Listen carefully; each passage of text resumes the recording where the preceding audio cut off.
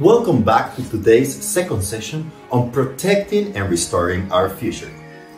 We're going to continue exploring the idea that nature can provide us with a planetary safety net to supply clean water, abundant food, and safety from disasters. Let's get started with this video from youth activist Mariam Belal Mohamed.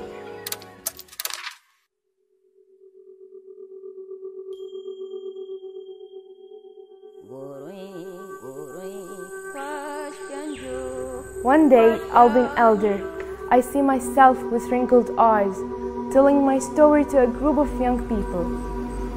I tell them of how we almost got to the breaking point as a planet, and how we climbed back to safety by repairing and protecting our natural systems, by changing our relationship with the planet. One of the major contributors to the climate change is agriculture. They completely grow their crops on the rainwater. It's a completely greenhouse gas free agriculture, and most of all, it is the most nutritious food that it produces. 60% of tropical deforestation, more than 32 football fields per minute, is caused by only 3 food commodities: beef, soy, and palm oil. Today, the way we manage resources for energy, for materials, for water, and especially for food is leading to a planetary breakdown. Our planet is in a state of emergency. Both climate change and the loss of biodiversity have devastating consequences. We've lost so much biodiversity already, 70% in just the last 50 years, and 1 million species will be extinct by 2050. Biodiversity loss is an urgent threat to health, food supplies, and livelihoods across the globe.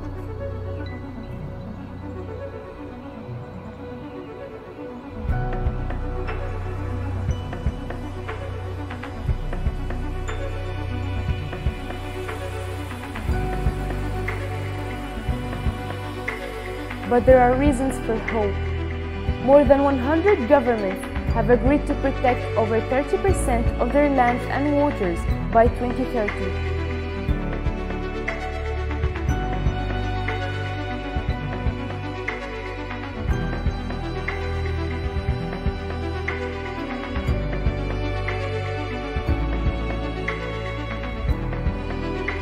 I endorse the Leaders' Pledge for Nature. I endorse the Leaders' Pledge for Nature. And commit to take urgent actions. Urgent actions. Urgent actions. So that united we can reverse biodiversity loss by 2030. By 2030. For sustainable development.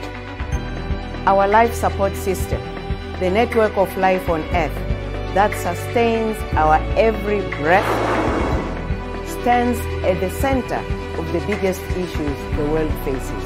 As we hold the levers, do we allow our natural systems to flourish and regenerate, to continue to supply us with multiple benefits in a variety of ways? Or do we choose the path unrestrained, that of unsustainable human activities, of overexploiting nature and running it to the brink of extinction? I would like to share with you a Sami story that was told to me by my mother and grandmother. Since the beginning of time, the humans and reindeer made an agreement that the reindeer would provide for us everything we need: our food, our clothing, our transportation, our security, and even our worldviews, teaching us our ways. And in return, we should provide for the reindeer pasture lands throughout the year and protect the reindeer from predators. And in this way, we agreed to take care of each other always. And this agreement cannot be broken. And it illustrates the need of being respectful with nature. And it warns us what happens if we are not. Because breaking this contract means that we will cease to exist. We have a duty to preserve the biodiversity of life on Earth, as conserving nature is not just a moral issue, but it is also a question of survival. We are all agents of change. We can lead the transition away from unsustainable consumption and production. We can mobilize more partners along the way to help redirect and repurpose resources, to reverse biodiversity loss and put it on a path to recovery. And collectively, we can empower the transition with the engagement of all society, including indigenous peoples and local communities, youth, women groups, and many others. We're coming together, a network of people working in different ecosystems to restore our planet. It's not all about harvesting. You have to give back, so you don't harvest everything all at once. You always leave a little. One day, I'll be an elder, and I'll tell the story of our survival to my great-grandchildren. What story will you tell yours?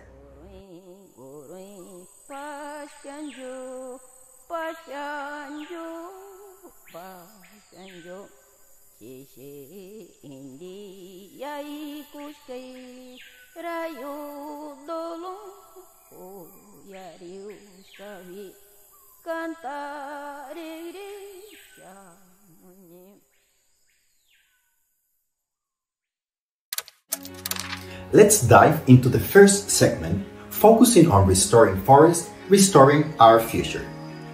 Forests provide half of our oxygen, are home to 80% of life on Earth, and are one of our most important allies when it comes to climate change. Let's hear from different forest restoration initiatives around the world.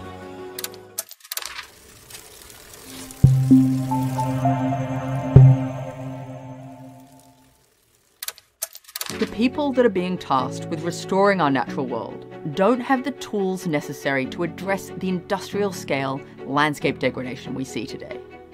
Right now, there are more than 2 billion hectares of degraded land around the world. We need to fix this, fast.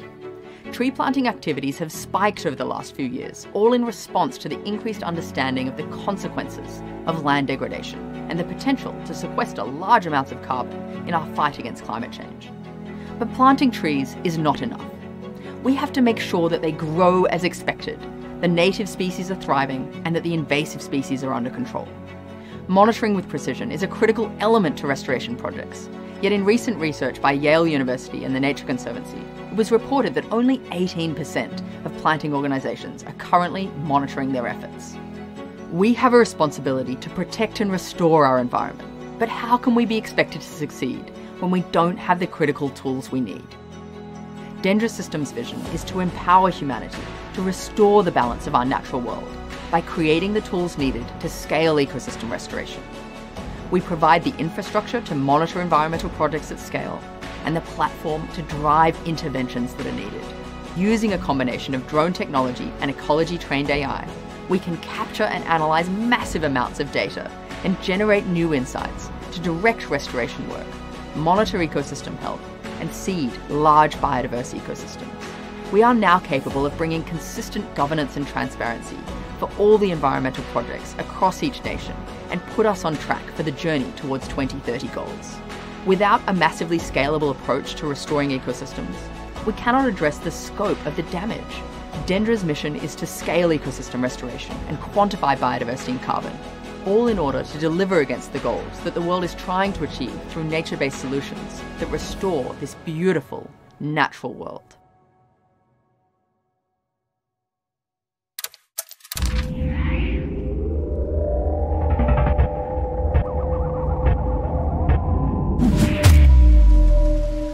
Cuando eso, pues, no había muchas ganaderías.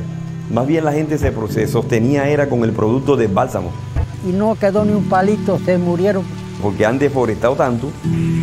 Es un árbol que crece hasta 20 y 25 metros. Él es de montaña. Para esa recolección se fabricaban unas escaleras. Y con el lomo le daba. Y ahí lloraba. tiene uno que dejarle que no lo encuentre con el machete. El bálsamo tiene venas como la gente. Se hace una lingüeta en forma de V, ahí se apoya la coca. Cuando yo peladito, yo oía a la gente poniendo, y yo dije, yo también voy a poner bálsamo. Cuando aprendí tenía 5 años, y entonces fue donde estaba un tipo que compraba bálsamo.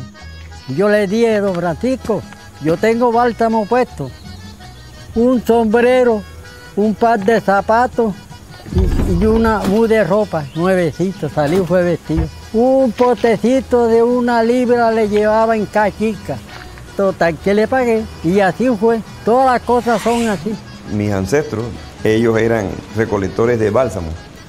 La vaca de los pobres, el bálsamo, ¿oyó? Esto fue la zona donde había bálsamo en cantidad.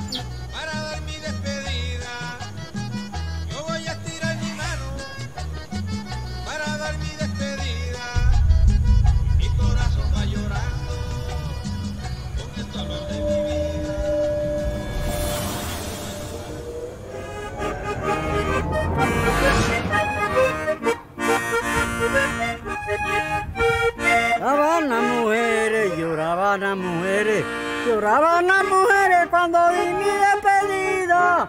Yo salí del alto, yo salí del alto.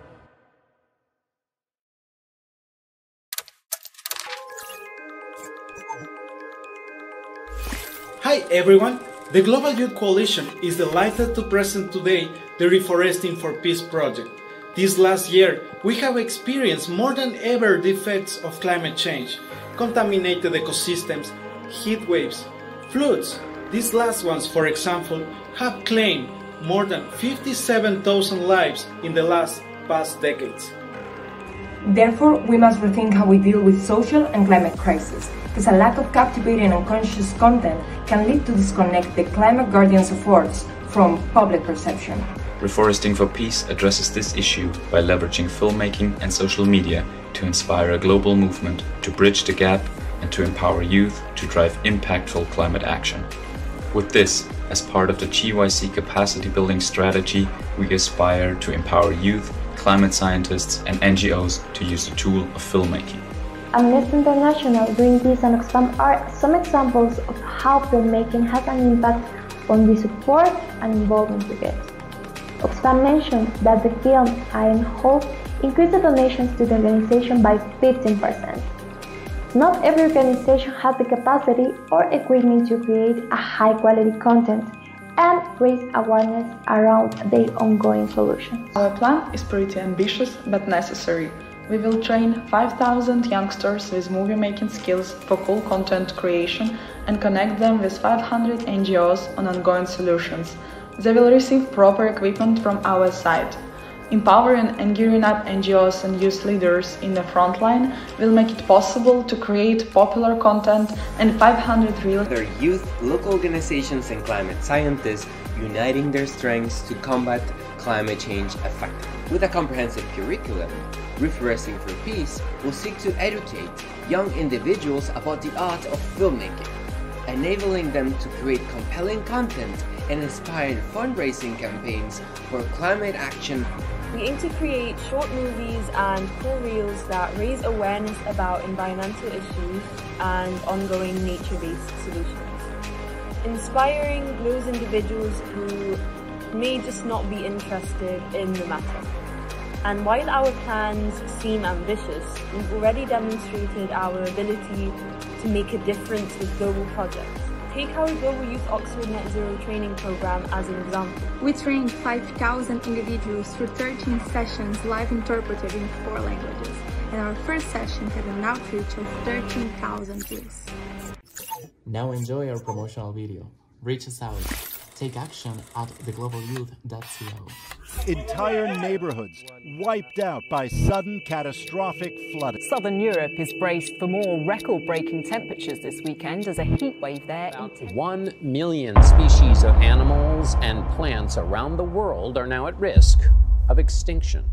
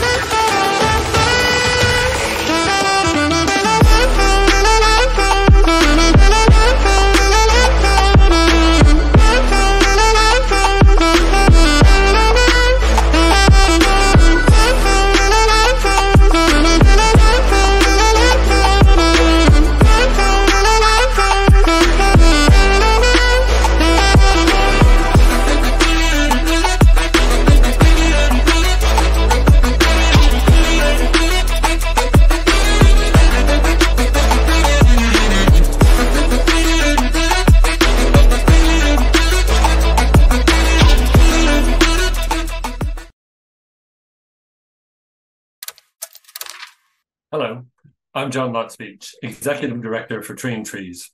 I'm so pleased to be able to join the Nature for Life Hub to share how we're helping to build nature-positive economies. Tree and Trees is a joint venture between BirdLife International, Wildlife Conservation Society, and WWF. These organizations came together because they knew there was an urgent need to speed up and scale up forest conservation to protect and restore these critical ecosystems. We focused our efforts on quality intervention in high impact areas to meet the delicate balance between people and nature in order to find solutions for forests that can work for all and work for the long term.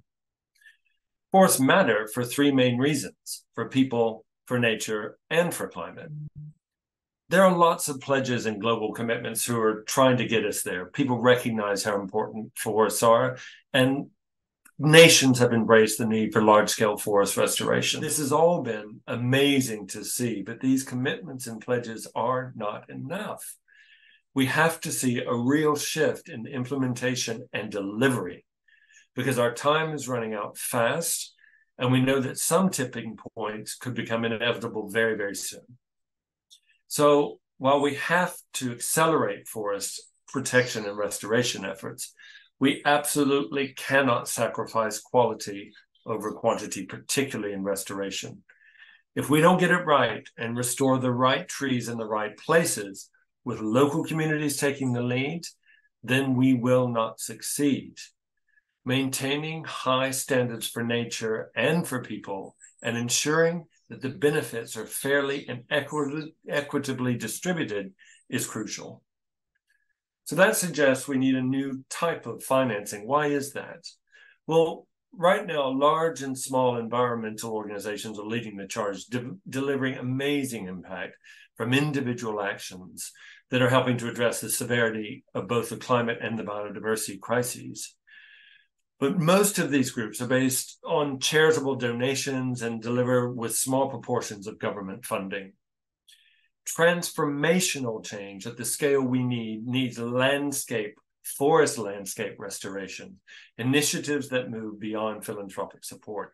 Financing needs to come from both the public and private sectors, with both sectors recognizing that more investment in nature now means better economies in the future. Of course, some financing mechanisms already do exist, and they can provide funds in return and do provide for environmental services. These include things like water companies supporting restoration because it improves quality, increases supply, or restoring mangrove forests in coastal areas because fish use these waters, which in then turn support healthy fisheries, which then communities depend on for income and food.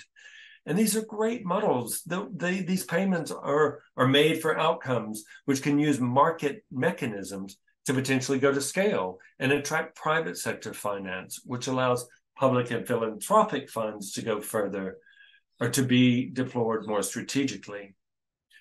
But it's not as easy as it sounds, just replacing market with philanthropic, because these efforts are so scattered and we need to find a way to bring them together in a more coherent way. To access this type of sustainable financing, early stage restoration programs do need some help to overcome three significant barriers. First, long-term local and government engagement, which means building partnerships with lots of different stakeholders and people, partnerships that can endure a political change, for example. Second, this kind of financing depends on robust business plan and feasibility studies. Have all the risks been explored? Will the plan work for multiple years? Are the community locally benefits integrated throughout? This requires a set of skills that maybe some of our organizations don't yet have, and we should help them get there. Finally, investors need accountability and clear metrics of success. Only then can they be assured of best practice and that we can track their investments. This also requires an upfront funding, which also, like venture capitalism, does not always guarantee 100% success, but is a bet on nature. So what is our version of doing this? Well, to address these challenges, Tree and Trees has within our landscapes created what we call a landscape restoration catalyst. This catalyst is aimed at kickstarting the development of large-scale forest restoration initiatives, which can help bring millions of hectares into restoration potential in a way that is both equitable and has a potential to last. The catalyst helps projects to build, test, and deliver financing for restoration rather than restoration itself. And this mechanism starts with 4 principles. First, we prioritize landscapes where we believe will have the greatest potential of success, mostly because they have government buy-in, but also because of the framing and filter that we do, which I'll talk about in a moment. Second, this needs absolute definition of what the benefits could be so that as we find the financing, we know we're going to get at the end. Third, we need to be clever about financing, not public or private, but a blended stacked model where this can support early stage project development with grant funding, for example, so that we can move to market as we go. And finally, the financing mechanism must be replicable using templates so that we can take it to different projects and different geographies. A good living example of this is Mount Kenya, where the forest provides a significant amount of water to the Tana River system, which is one of the 5 key water towers in the Kenya area, in the Nairobi area. Forest restoration could improve soil conservation and water protection in Mount Kenya, which would then improve the condition of water in the downstream catchment. This means that there are around 6,200 hectares of land for potential forest restoration on local, community, and government land. And this project then implements a payment system that allows this mechanism to fund the upstream so that the benefits also accrue to downstream users. So what do we need to do for our catalyst to work? Well, we looked at forest restoration opportunities on a global scale.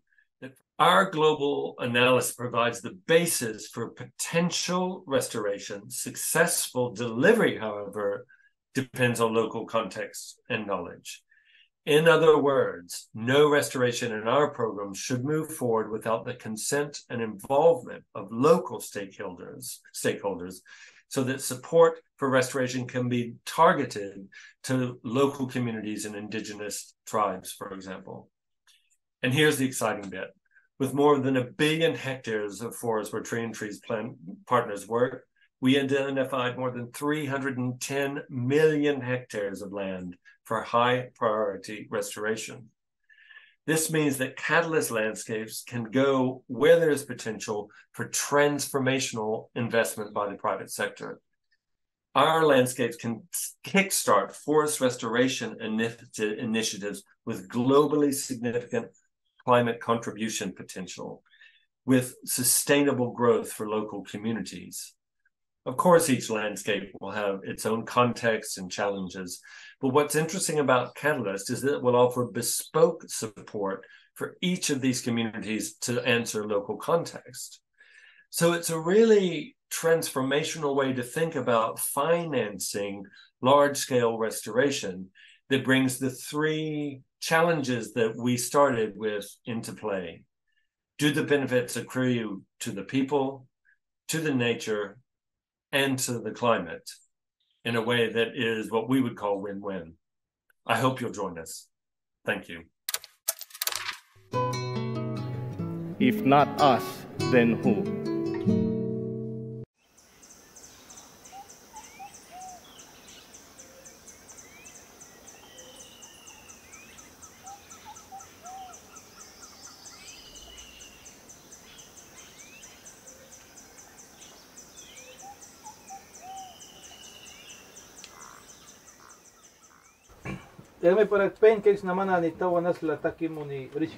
Tenemos varias reuniones en las comunidades también. Una es discutir los problemas de las comunidades en temas de tierra especialmente. Entonces esta agenda titulación, las comunidades ya comienzan a sentir que todos estos recursos pues ya no es directamente del Estado, sino que ahora también es de los pueblos indígenas hacia eso.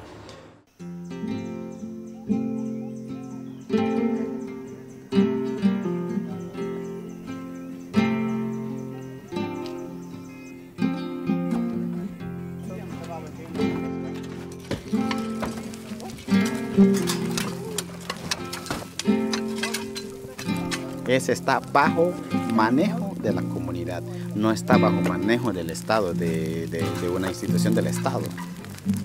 Pero ahora que ya es de la comunidad, del pueblo miquito, yo sé que se va a cuidar mucho mejor.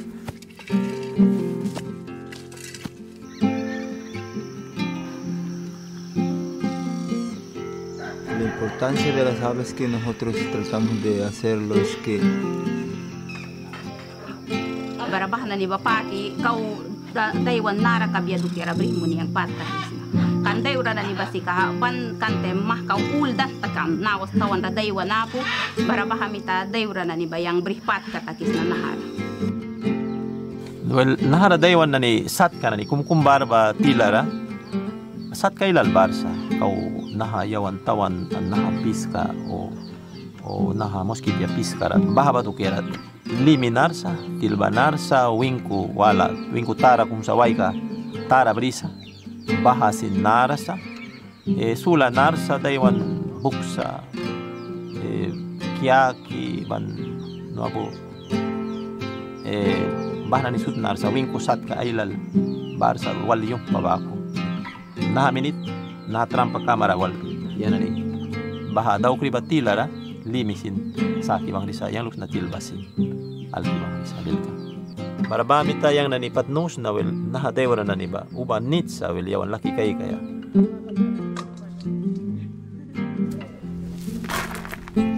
Esa batana sirve usar para pelo, para el cuerpo, se usa bien y se cura.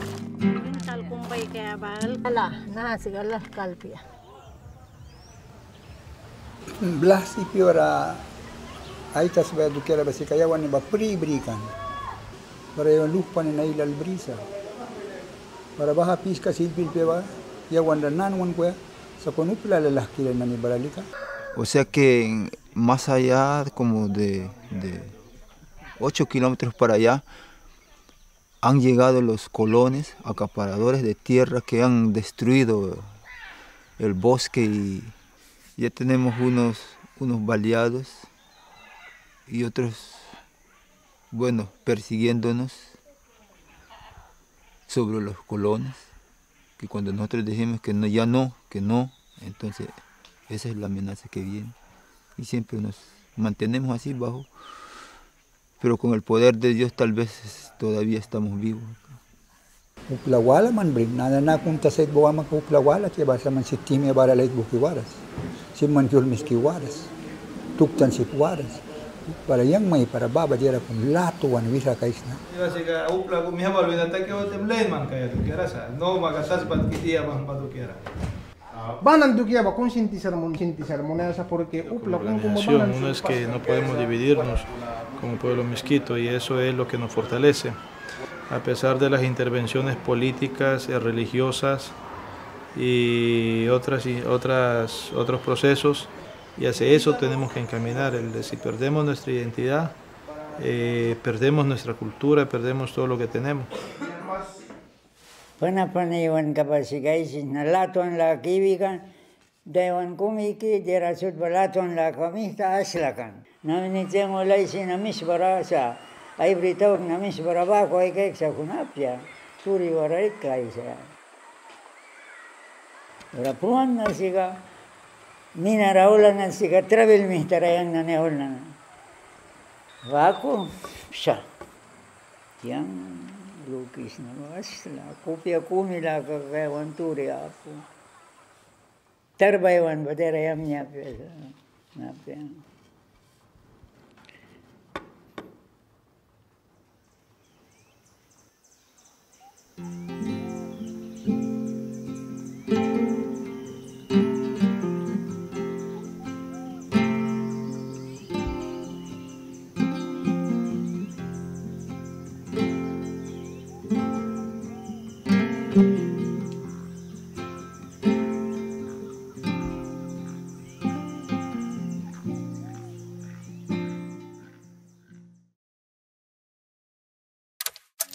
Wetlands are the hidden heroes of the natural world.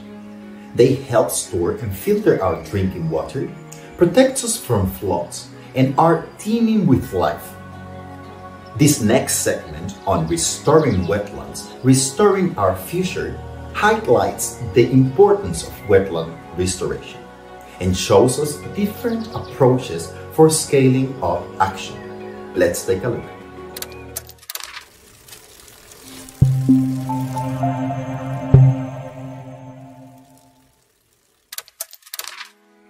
Wetlands are some of the most biodiverse ecosystems on our planet, supporting over 40% of the world's plant and animal species. However, we are losing wetlands at an alarming rate, threatening the life and ecosystems that depend on them. That is why action on wetlands in delivering the Global Biodiversity Framework is critical. Adopted by 196 countries, the GBF contains 23 targets to halt and reverse nature loss by 2030. 2 targets explicitly mention inland waters, providing a powerful mandate for the inclusion of wetlands in national biodiversity plans. Protecting and restoring wetland ecosystems can help countries achieve many other targets of the GBF as well. Under the Ramsar Convention on Wetlands, countries have designated over 2,400 wetlands as sites of international importance. These habitats, from the Sundarbans in India and Bangladesh to the Parana Delta in Argentina, are critical to conserving 30% of our planet by 2030. Wetlands are home to many threatened species, some not found anywhere else in the world.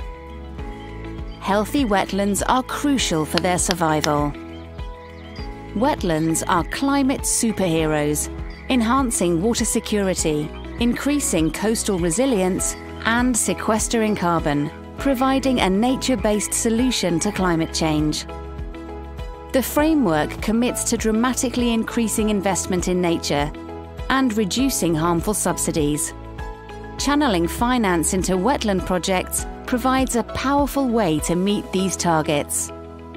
By harnessing the power of wetlands to deliver the GBF, countries can build an equitable, carbon-neutral, nature-positive future. The time to accelerate action on wetlands is now.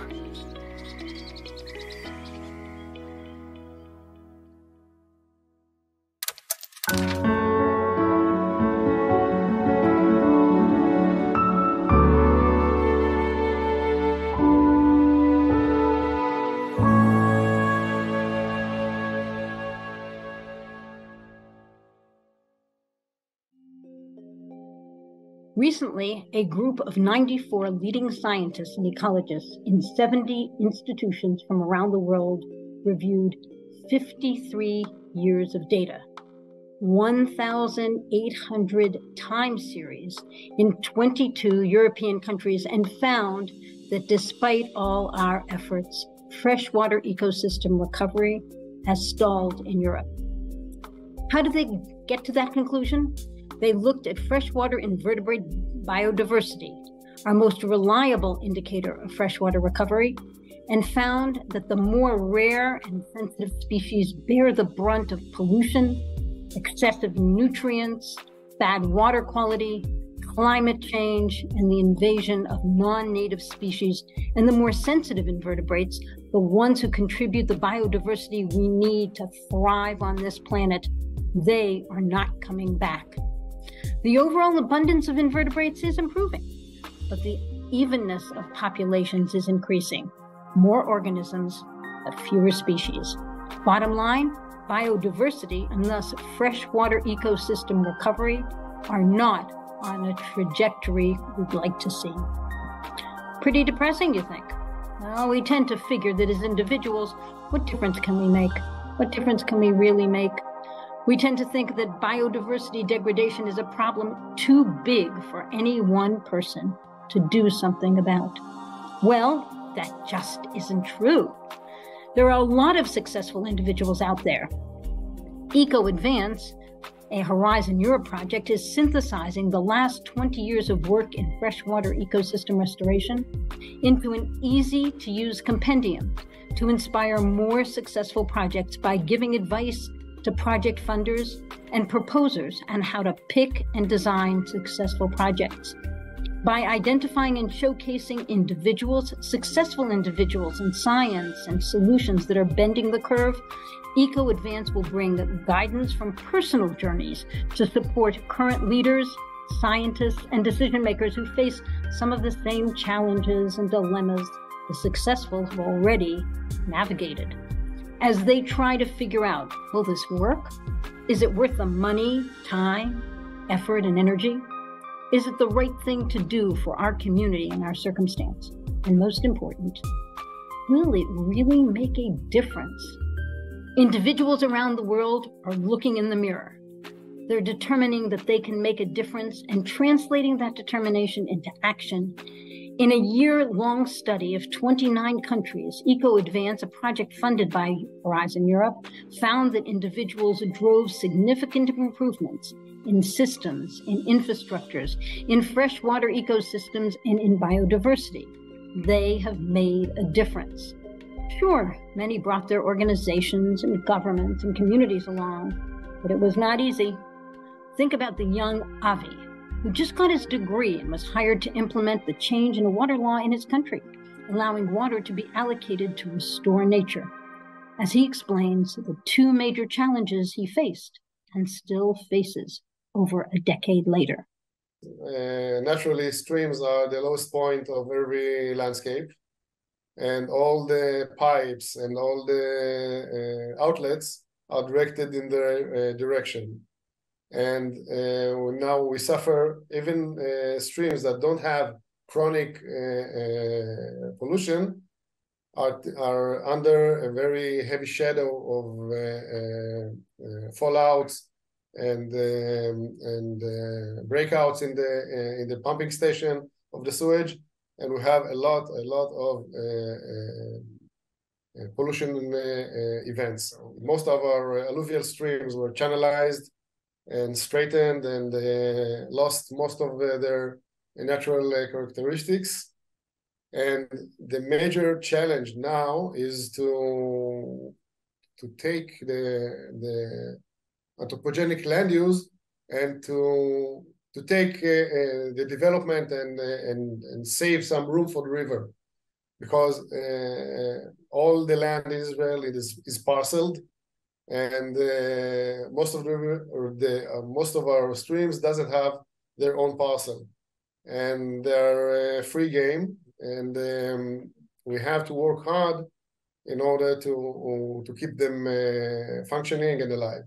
One characteristic seen increasingly around Europe and with climate change will be seen globally is that streams are drying up. They run sometimes only once in a year or twice in a year in some areas, and in other days of the year, there are land that you can use, that you can build on, that you can cultivate, and once in a time there is a flood. So today, a matrix group of individuals from different government offices and disciplines meet regularly to funnel water to nature, to improve freshwater ecosystems, promote biodiversity, and preserve rare species. What was the big change? The sight of water running in a stream is whoa. We can use this water. Why are these water just flowing to the sea? And I think today, me and my colleagues managed to change that the sight of water running in a stream is not an absurd. It's the way it should be. And while individuals can make a difference and can change how people think, involving others and giving them ownership makes the difference sustainable long-term. Here's Shiri, who orchestrated a restoration with the community and led the drive to turn a degraded reach into a community park that the community took as their own to preserve and protect. I think only individuals can do that. The thing is how you collaborate and how you bring them together to do that change and to make it. What we found in the way that we work, that when you bring the community that lives in this area, the citizens that lives next to the stream, and they have a sense of belongingness to the stream, and they part of the planning and part of the working, part of the restoration of the stream, and they see how it comes together and how it makes from planning for reality. The sense of belongingness that they have to this project, to this stream, to this nature is much stronger, and they help to keep it together. Can we do it the same way we always have? No, of course not. Building more gray infrastructure won't do the trick. Listen to Karma. She is at the ICLEI, which supports local governments and the public servants who are at the forefront of both change and barriers to freshwater restoration in their efforts to achieve sustainability. She explains. I think we cannot uniquely look at the conventional approaches, but we need to start accelerating the uptake of nature-based solutions managed in a smart way for water pollution control, for rain retention, for also supply, as we need to have a more circular urban water system. And then there is Savas, a postdoctoral researcher in Cyprus, whose research led him to understand how a rare endangered species of Cyprus snake got a new start on the island after it was considered extinct for decades because of historic DDT use, used to rid the island of mosquitoes and malaria. Instead of trying to do large actions, large activities with huge budget that you think could save biodiversity, you could have small actions, small individual, one by one persons doing their small kind action in the nature to help a reptile or a bird or a small mammal to drink some water. And those actions are the actions that are going to have the large impacts. And then there is Christoph, who with over 20 years experience in hydraulics and sediment management in hydropower dams, working on optimizing and balancing energy and environment concerns, he subscribes to the strategy recommended by the esteemed group who called to re-energize freshwater restoration and recovery in Europe. And I quote, "We call for adaptive environmental management that recognizes conservation and restoration objectives as shifting targets that can be modified to adapt to global change and maximize the protection of biodiversity." Now, Christoph also sees adaptive management as the key, the willingness to learn while doing and adapt to the dynamic reality that is our world. He sees power in action. All of these restoration activities and also these projects, they are, even if you're having a certain mindset how you want to proceed in these projects, they're very site specific. And my experience of how we are approaching these restoration projects are always like a very similar scheme. So having at the beginning this catchment scale perspective, we're doing, if it's possible, the modeling for the entire river, and then going specifically into the details. So this is a kind of general approach, starting with a project, but then it turns out, due to these site-specific boundary conditions, how we have to change this general setting or to adapt this general setting, right? And this is something we have always in mind, that we have a kind of general approach at the beginning, but knowing that at a certain point of experience in the catchment, we have to decide to go different ways. And this, how to say, gives us the flexibility from the early beginning to react to some of problems, troubles we have not had in mind at the beginning, and then but with the opportunity to still move straight forward, right? And last but not least, consider Mark, who works to spread river culture in Ireland and Northern Ireland. They call it river trusts. And once launched by individuals, these become local charitable organizations that develop a vision for how they want their freshwater ecosystem to be. And then they work to leverage their collective energies to make it happen. We also explore what their individual role is in making that vision a reality, because it's very easy for us as individuals to turn around and say, that's what I want to see happen, but it's somebody else's role to make it happen. And what we ask the individuals is, what is your role in making it happen? So it's really important to empower the individual to see that they have a role, a significant role in making a difference in their local environment. So look in the mirror and join the men and women who are making a difference as individuals, as leaders who are moving freshwater ecosystem recovery forward. Each and every one of us can play a part. Thank you. The freshwater science team at Conservation International believes that freshwater is our most critical resource. Yet, current action is needed to reverse the decline of freshwater ecosystems. We believe that freshwater conservation can be one of the most effective integrators of climate action, biodiversity conservation, and human well-being. And by making these connections transparent and actionable, greater and faster impact can be achieved. Freshwater ecosystems around the world have some of the highest concentrations of biodiversity on Earth. They also supply a diverse range of critical ecosystem services, for instance, water supply, food production, nutrient-rich sediment deposition, and cultural and aesthetic values. Wetlands, rivers, and lakes, and all the other freshwater ecosystems are intimately linked to climate mitigation.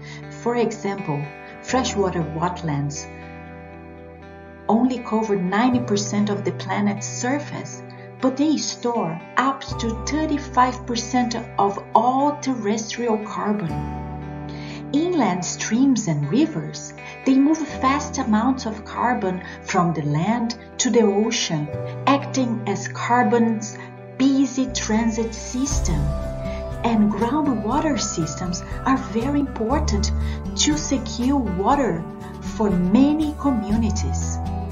That is why we are working on innovative restoration actions for freshwater ecosystems that deliver on climate mitigation. However, freshwater ecosystems are at risk. They are undervalued and overlooked, and their rapid loss is undermining efforts to tackle the climate and nature crisis. For example, eutrophication of reservoirs with poor water quality from algal blooms emit much higher rates of methane, a greenhouse gas, than reservoirs with cleaner water.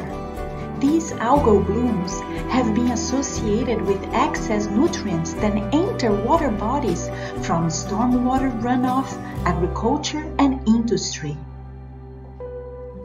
Another example is the drainage or destruction of wetlands that can cause significant carbon emissions, such as peatland drainage for the establishment of monocultures.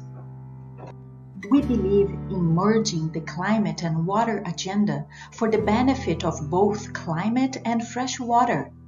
We all know that greenhouse gas emissions are increasing and society needs to bend that curve by the end of this decade. Nature, particularly ending deforestation and increasing forest restoration, is one of the most effective solutions to bend that curve.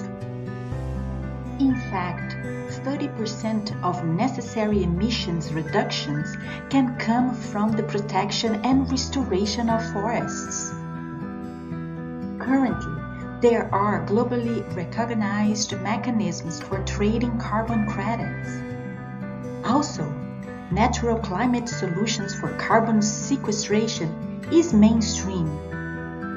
Furthermore, carbon market continues to grow in volume and prevalence. Therefore, we propose to use carbon market for the benefit of freshwater ecosystems. And this is because climate change is felt through water, and local communities are interested in securing their water supply as well as resilience against cycles of floods and droughts. We believe that freshwater and climate is a double force. Local freshwater benefits is stacked and reinforced by the global carbon sequestration benefits. This is a once-in-a-generation opportunity to sail protection and restoration of freshwater ecosystems and hydrologically important terrestrial systems. And it's also an opportunity to align local and global interests. There is so much potential. If restored and protected, riparian forests can preserve water quality, maintain stream integrity, provide wildlife habitat, and control floods and stormwater runoff. If conserved and protected, wetlands will continue to home 40% of the world's species, and they will protect us from flooding and provide food and clean water, as well as peatlands, which are type of wetlands. If protected and restored, they can continue to be one of the most important places to restore carbon and to provide water security. Restoration, when targeted to key freshwater ecosystems that deliver fundamental benefits to people, including water and food, and flood prevention, will at the same time provide carbon sequestration. To guide countries to visualize where they have potential to stack freshwater and climate benefits, the Freshwater Science Team at Conservation International is developing maps that overlap irrecoverable carbon and wetlands. As an example of that map, this is one of the products produced for the country Zambia, showing that about 40% of the total amount of irrecoverable carbon in that country is located in wetland areas. If these areas are conserved or restored if needed, the country could be achieving not only climate targets, but also freshwater targets. Yes, you heard correctly, freshwater targets. This is because we have the Freshwater Challenge, which is a country-led initiative launched at the UN Water Conference in 2023 to restore 300,000 kilometers of rivers and 350 million hectares of wetlands by 2030. This is the largest river and wetland restoration initiative in history. It is one of the commitments of the UN's Water Action Agenda and aims to leverage political engagement and resources to accelerate adaptation across the world. People need water. Water needs nature. Let's be bold, let's be intentional and focused. Let's develop and implement innovative actions for freshwater and climate. Thank you so much for watching. My name is Maíra Bezerra and I work at Conservation International as the Freshwater Science Lead. Bye-bye.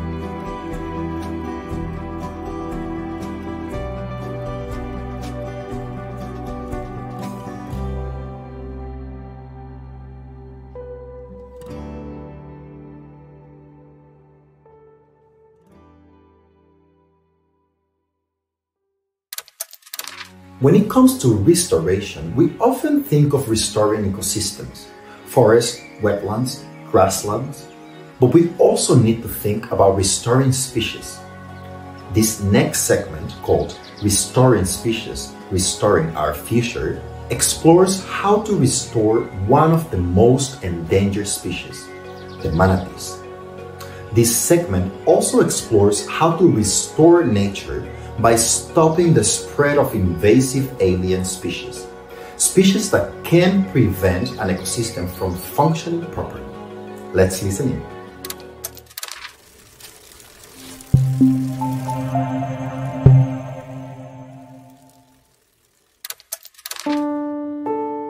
Is it too late to change? Too late to believe? 60% of wildlife has vanished in just 40 years. Less than a century ago, Guadeloupe's last remaining manatee died. Maman de l'eau, in Creole. The time for action is now. In 2018, a conservation project in Guadeloupe came a whisper away from a world first, reintroducing a marine mammal to the wild, the manatee. The creature lent its name to one of Guadeloupe's biggest cities and has not been seen in Guadeloupe for nearly 100 years. In 2016, a national park and its scientists returned 2 manatees to Guadeloupe seas, catapulting the project onto the global stage. But without the support it needed, the project floundered and the team was disbanded. Yet the idea lives on. Guadeloupe as a haven for protecting and reintroducing this marine mammal is a dream, but a dream that can come true. The science says we have everything we need to make it happen, but stats and studies are nothing without hope. What if we could change that? What if we could muster up the strength to believe and do our bit? What if everyone around the world became Guadeloupean just for the time it takes to dream, to accomplish the impossible and lead the way for the rest of the world? What if for once humans returned life to the planet? We were all born from water, and to water we shall return. Maman de l'eau.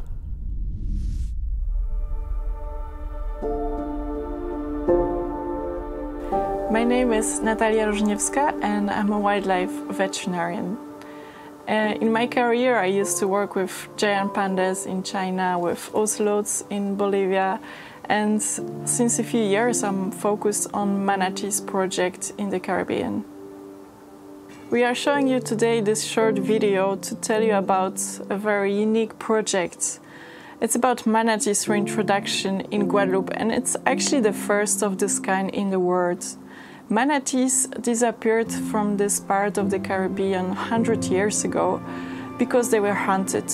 And today a very amazing opportunity is in front of us because the habitat where manatees used to live is still very well preserved.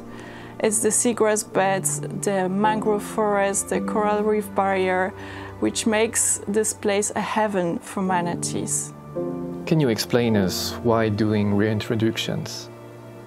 For me as a wildlife veterinarian, the reintroductions are an opportunity to bring health to the ecosystems and therefore to the planet.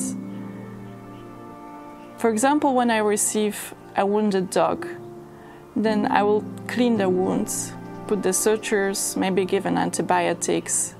But the healing process, it's actually the body that it's doing it itself.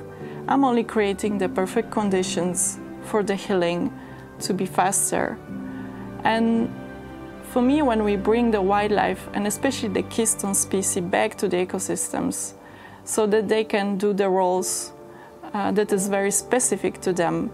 For example, manatees, they are indicator of healthy seagrass.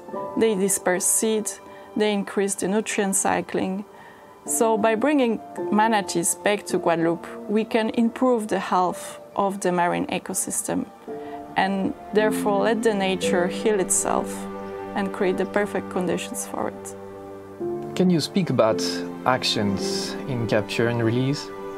At capture and release, and it actually means capture images, release species, we want to bring together science and arts in order to raise awareness about biodiversity loss, but also to inspire change and to raise a support for wildlife reintroductions all over the world. Can you talk about Junior and what happened in Guadeloupe with the reintroduction manatee program?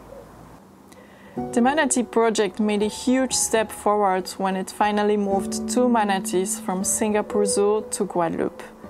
It was also a great learning experience for all the team. First, we learned that we can have a successful journey and travel manatees on long distances. The other thing is that one of the manatees adapted very well to the climate and the conditions in Guadeloupe. The other, however, had a very acute kidney disease. And unfortunately, despite the efforts of our veterinary team, this individual died.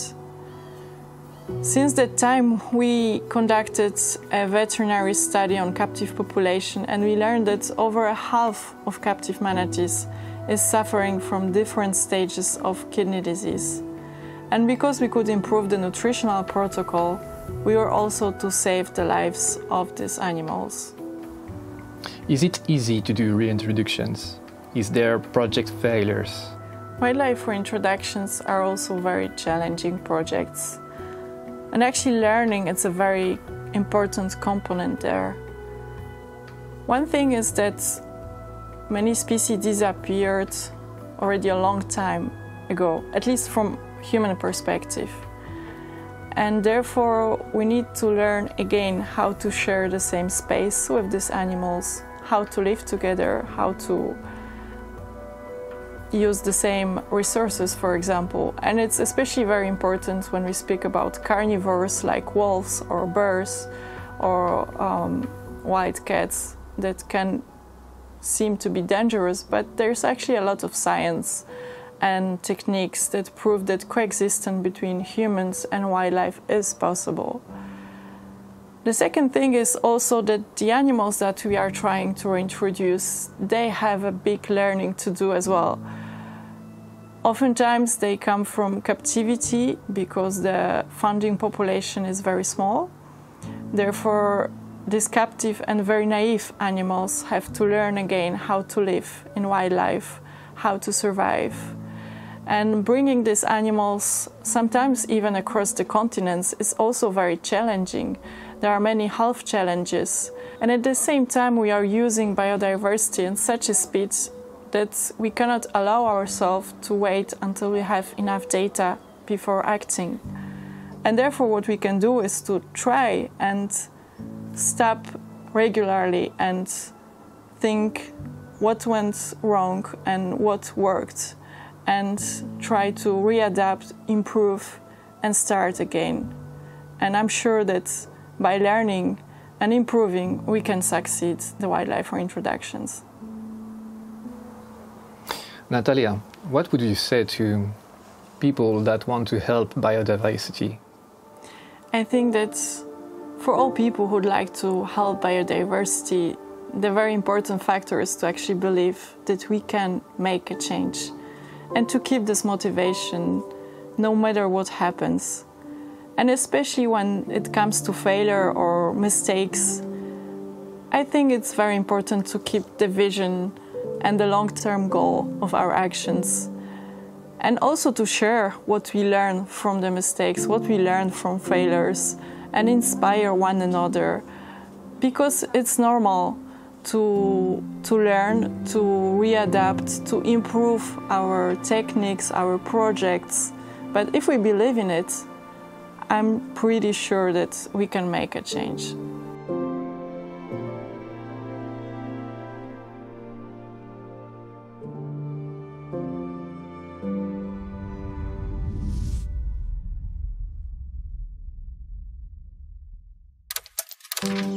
Did you know that one of the 5 global threats to biodiversity is biological invasions?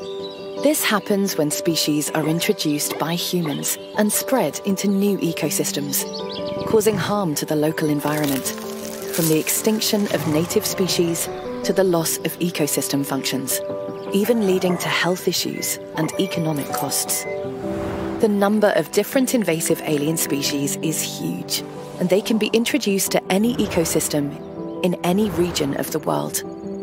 Yet, despite the severity of the threat, not much is known about biological invasions and their future evolution. Until now.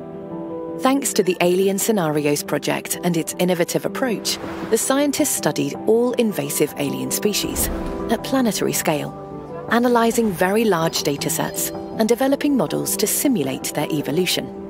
The results show that biological invasions increase rapidly in space and time, with the number of invasives, invaded regions, and costs growing exponentially. The economic repercussions are particularly tremendous, from damages to infrastructures to impacts on agriculture, forestry, health, or tourism. In 2017 alone, they were estimated at $265 billion, more than 20 times the combined budgets of the World Health Organization and the United Nations for that year. Biological invasions are as costly as natural hazards, yet we are not nearly as prepared to face them. We lack mitigation plans, early warning systems, response teams. This is why Alien Scenarios researched the future of invasions by identifying 4 possible scenarios, ranging from a low decrease to a strong increase in invasions. So, the future will look very different based on the choices we make now, from environmental awareness to intense globalization. Alien Scenarios showed that increasing awareness, adapting legislation and developing prevention, such as biosecurity programs, help manage future invasions, curb biodiversity loss, and prevent major impacts on the environment and human societies. In short, a way to positively influence the future of our world.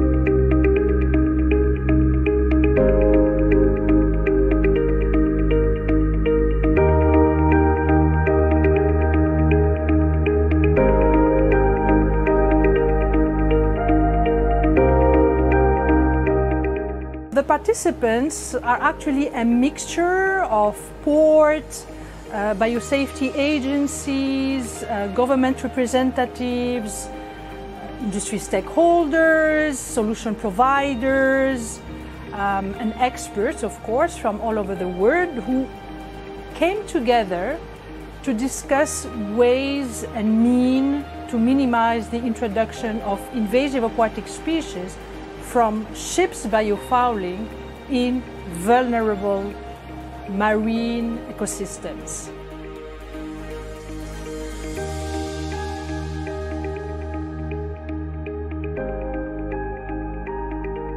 Biofouling management is very important, not only because it stops introduction of species from one region to another, but in these days where climate change is such a problem, fuel management has to be considered. So having a clean hull and managing biofouling is really important for the conservation and sustainability of the marine ecosystems worldwide.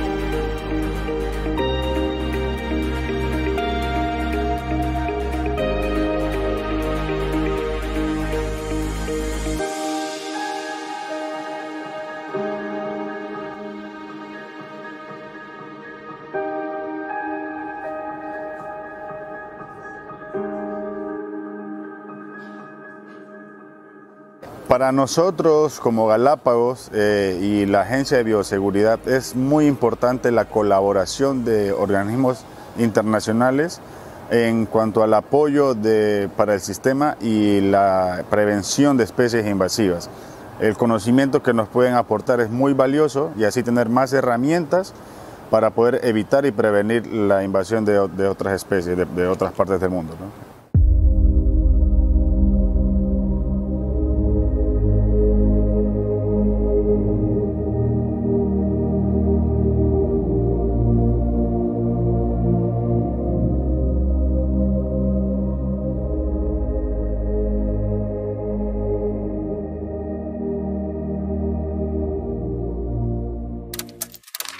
When you read today's news from almost any corner on Earth, it can be easy to lose hope. That's why it's so important to focus on solutions and to replicate successful solutions for restoring nature.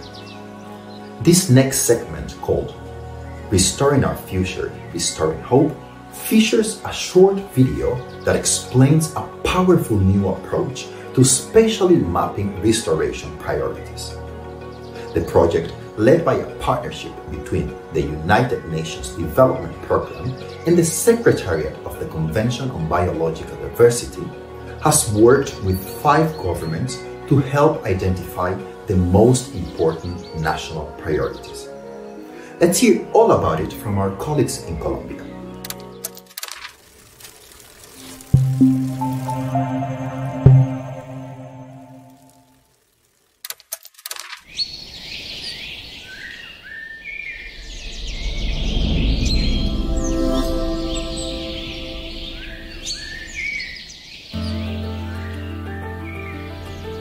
Hello, welcome to this space to talk about ecosystem restoration at the Nature for Lives Hub. My name is Enrique Paniagua and I am a senior policy expert at the UNDP's Global Program on Nature for Development. Today we want to introduce you to the Restoring Hope project, implemented by UNDP and the Convention on Biological Diversity. To understand the importance of this project, we need to understand first the global scenario in which it is being developed, the connection with the global biodiversity framework, and the importance of achieving Target 2 on restoration. For this, we have Jamal Anakochova from the Secretariat of the Convention on Biological Diversity to give us this context. The floor is yours, Jamal.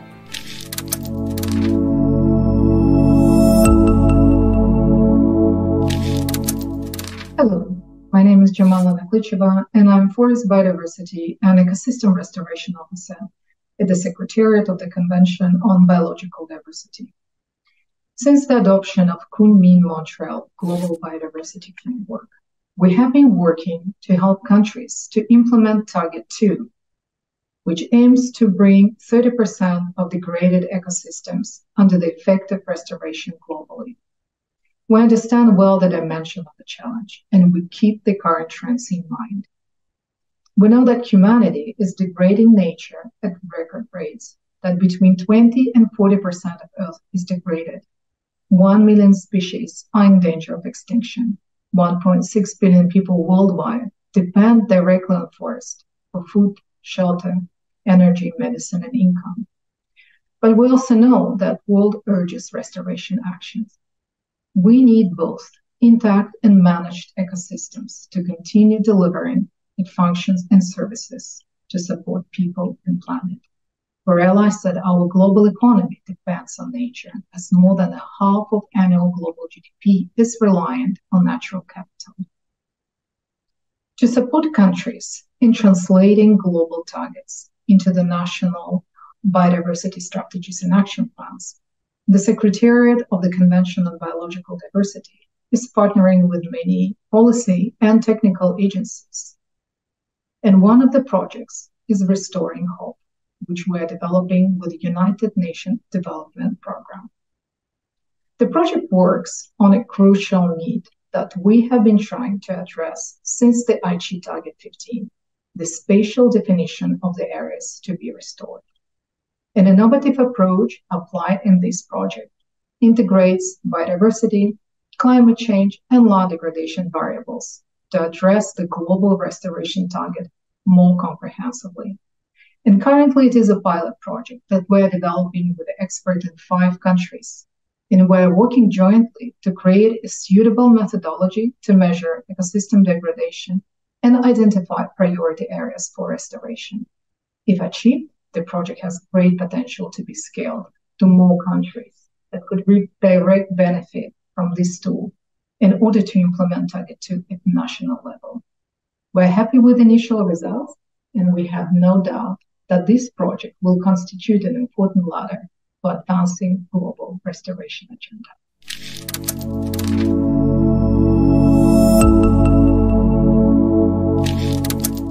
Many thanks to Jamal for this contextualization. As Jamal points out, restoration is crucial for the global economy. Our economy fully depends on nature. More than 50% of the gross domestic product worldwide depends on natural capital. Depleting nature literally means depleting the economy. And that is the road that humanity has decided to take over the past decades. This is an inflection point in human history. We need to decide whether we are going to take business as usual and collapse our economy and biodiversity, or we enter into a regenerative restoration economy. As a matter of fact, we have no reason to not take the second option. The returns from a regenerative restoration economy are estimated to be worth $125 to $140 trillion annually. That is about 1.5 times the global GDP. So yes, restoring nature means more economic wealth. So what is needed to restore nature? One of the major gaps is identifying degraded areas and restoration priority areas. Besides, we urgently need to coordinate restoration actions among the different environmental agendas to build on each other's efforts and to maximize the financial opportunities. This is precisely what we are trying to deliver with this project. Identifying restoration priorities that will deliver results for all and increase economic benefits. The project has been well received in all 5 pilot countries, and the results of the analysis are proving useful for implementing restoration actions. For instance, in South Africa, a big conservation organization is using the results to develop ecosystem restoration actions at subnational level. While in Colombia, we have performed an in-depth analysis to identify areas for rehabilitation and restoration that the Ministry of Environment will be using to implement the National Restoration Strategy. To tell us more about Colombia's efforts to restore ecosystems and how the project results are instrumental in achieving them, we have my colleague, Jimena Puyana. She is a sustainable development specialist at UNDP Colombia, interviewing Sandra Vilardi, Colombia's Vice Minister of Environment. Jimena, over to you.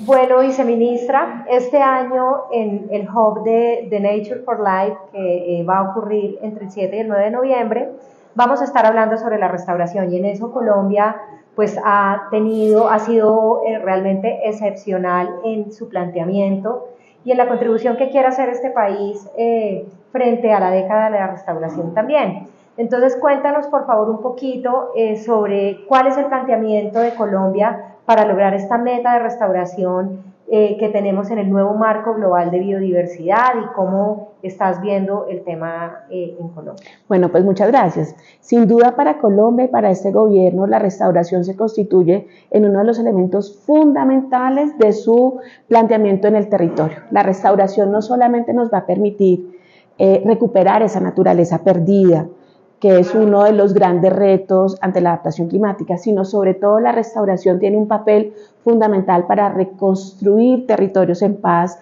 para mejorar y aumentar la cohesión social y para poder llenarnos de esperanza Así que la restauración es para la esperanza, para la consolidación de la paz, pero también para poder generar una economía productiva basada en esa biodiversidad recuperada. Es nuestra oportunidad para poder hacer esa intersección entre la agenda climática y la agenda de biodiversidad y la agenda de paz. Entonces nos hemos propuesto una meta sin duda excepcional, histórica en el país, 750.000 hectáreas para poderlas restaurar, estar en procesos de restauración en estos 4 años y en una tarea conjunta con el sector productivo, con las comunidades locales y con los gobiernos locales. Entonces tenemos múltiples fuentes para poder apalancar esta tarea, sumamos las voluntades del sector empresarial. En Colombia tenemos sin duda un sector empresarial muy comprometido con los temas de naturaleza. Tenemos leyes también que los invitan a sumar con el tema de las compensaciones por el 1% de sus inversiones, pero también hay compensaciones voluntarias. Así que lo que hemos hecho en este gobierno es sumar todas esas fichas del rompecabezas para poder, 1, reconocerlas y 2, aumentar la aspiración.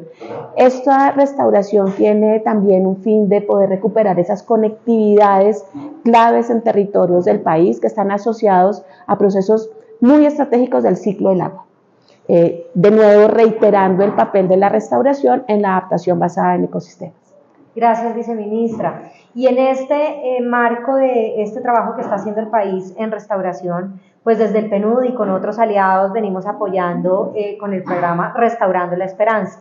Cuéntanos un poco sobre cuál ha sido esa contribución de este proyecto en el trabajo que se desarrolla acá en el país. Bueno, Restaurando la Esperanza ha sido un gran aliado para nuestra construcción de esta estrategia de los próximos años, poder tener ese trabajo técnico de los mapas, unido al trabajo técnico que veníamos recuperando del Plan Nacional de Restauración, actualizarlo, ponerlo a disposición de los diferentes actores. El acompañamiento en las discusiones técnicas ha sido muy importante. Yo creo que es una gran alianza, nos ayudan un montón a movilizar la discusión, pero sobre todo aterrizarlo en territorio, con la sofisticación técnica, pero también con la posibilidad de diálogos y organización con los diferentes actores, porque como lo decía hace un rato, la voluntad y el interés de restaurar está convocando a muchísima gente en el país. Entonces, poder trabajar con el programa Restaurando la Esperanza, pues para nosotros es fundamental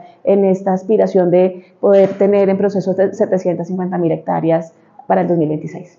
Muchas gracias, viceministra, y bueno, seguiremos apoyando desde el PNUD todo lo que tiene que ver con la década de la restauración y con el clúster de trabajo de Nature for Life.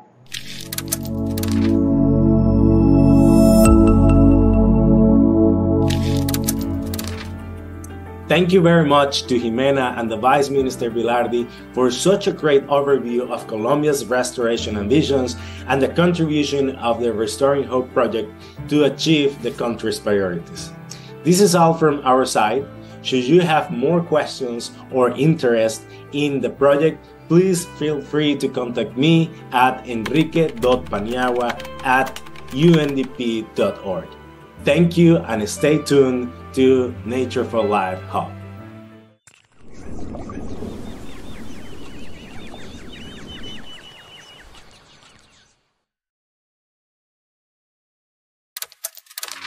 We have spent a lot of time exploring different dimensions on how we restore the planet.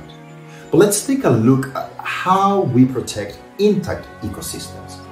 The world has made ambitious commitments to protect 30% of the world's surface by 2030.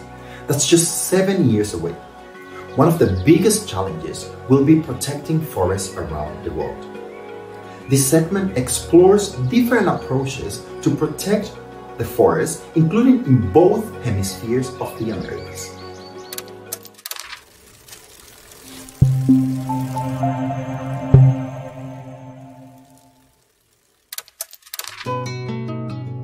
If not us, then who?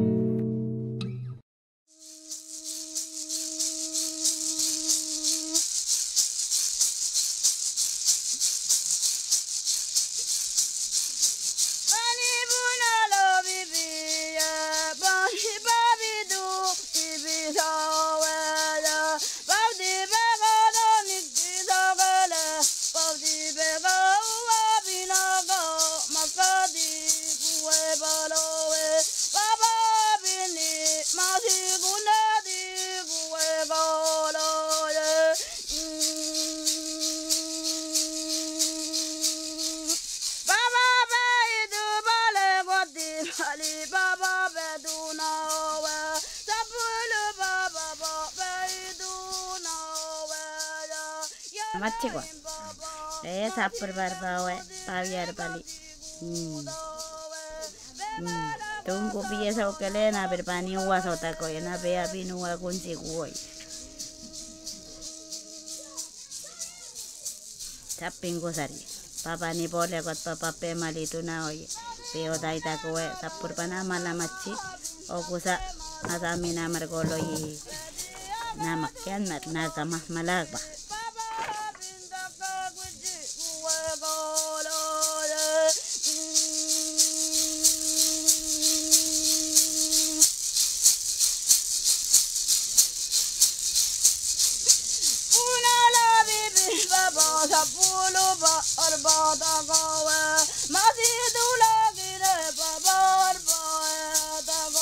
Y el reglamento de la comunidad en casi todas las 50 comunidades cunas establece que los jóvenes, sobre todo los que están casados, tienen la obligación de defender la tierra del pueblo cuna. Por lo tanto, cada vez que hay un problema de conflicto, ya sea con los invasores, con los colonos, o para mantener la trocha de los límites que reclaman la tierra, el joven tiene la obligación de participar.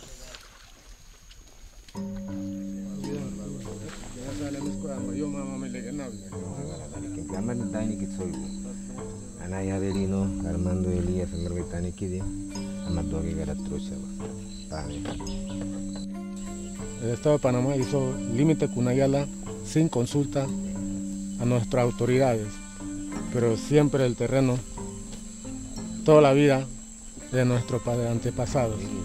Así que los jóvenes que están aquí estamos recuperando.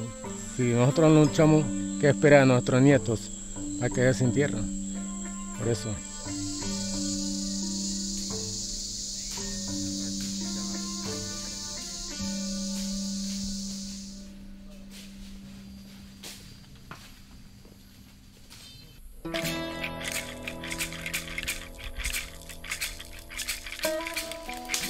Los cunas vamos a georreferenciar toda nuestra trocha. Nosotros estamos proponiendo una nueva trocha limítrofe y lo vamos a presentar al gobierno nacional. Porque toda esa tierra que vemos siempre han sido de los cunas. Desde antes de la creación del Estado panameño. Cunas viven en una isla. Ahora que hablan de cambios climáticos, a nivel del mar está subiendo.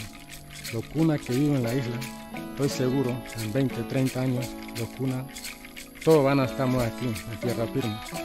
Así que por eso estamos preocupados. Si el Estado lo quitan, quedamos sin nada. Estamos luchando, si nos quita eso, nosotros ¿de qué vamos a alimentar? Nos van a quitar la carnicería, nos va a quitar la farmacia, nos va a quitar lo que producimos, lo que comemos y eso es, por eso es que estamos luchando por la tierra.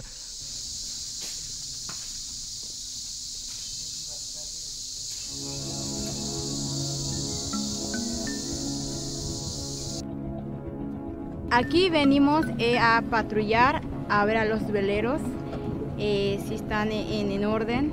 El gobierno del Estado de Panamá no le da mucha importancia a Comarca Cunayala, porque aquí usted no lo va a ver una lancha de autoridad marítima. Hola, buenas tardes. Somos de la gente de Congreso General Cuna. Entonces nosotros estamos revisando, viendo los veleros a todos.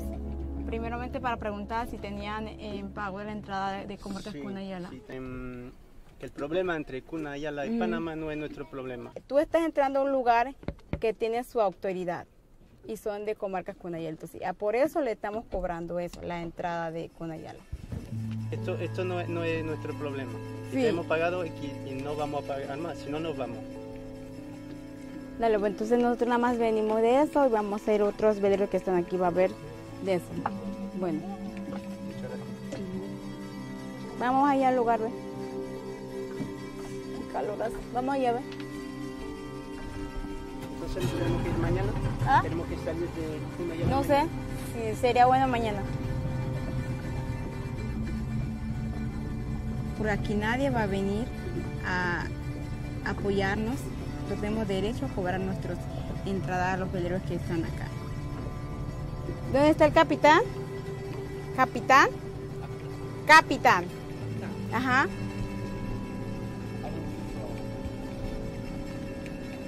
¿Qué digo? Es chino, yo creo que no habla español. Buenas. El barco del Congreso, ¿verdad? Sí. ¿A usted va a pagar? Sí, más de un mes. Ajá. Nosotros queremos que en el futuro no hay como muchos veleros que están ahora, que nos traen problemas, que los dejan tirado como basurero y también que tiran la basura en el mar. Entonces eso es lo que me preocupa de él.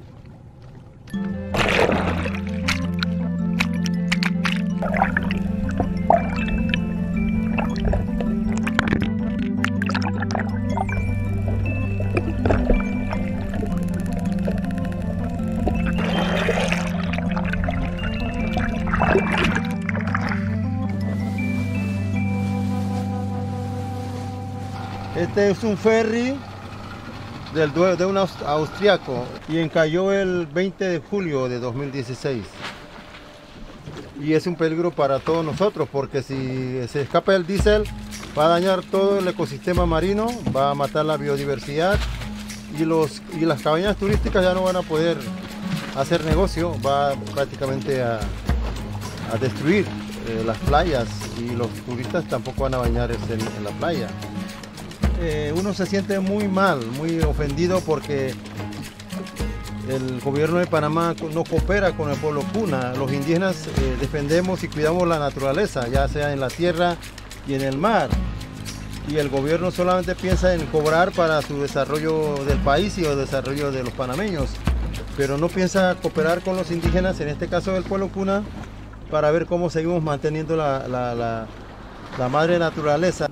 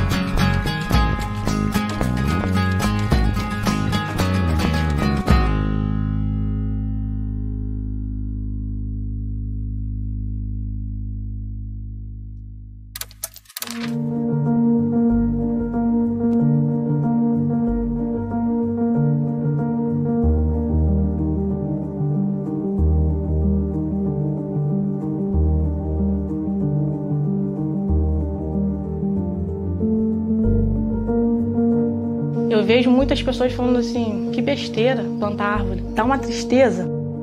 There is an urgency to protect what is left. There is an urgency to plant more, to restore more forests.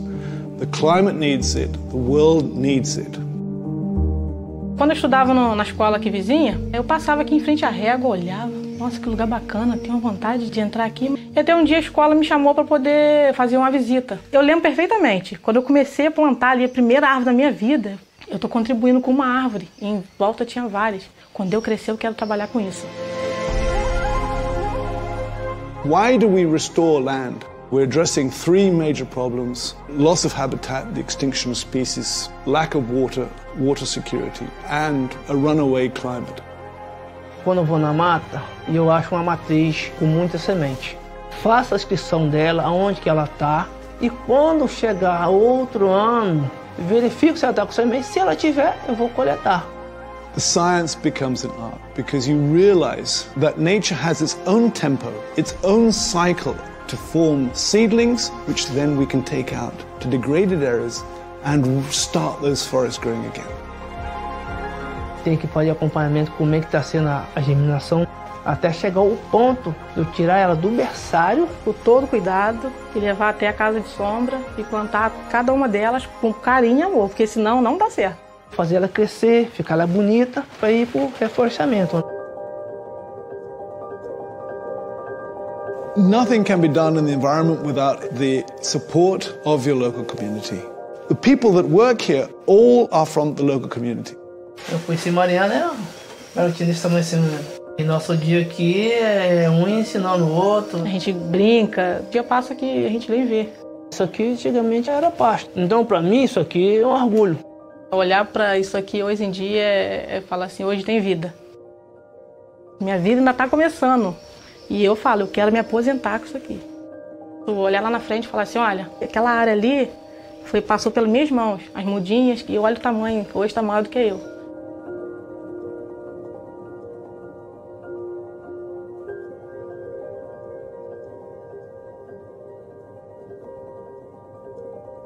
Chego na mata, dou aquela respirada funda e falo, estou em casa.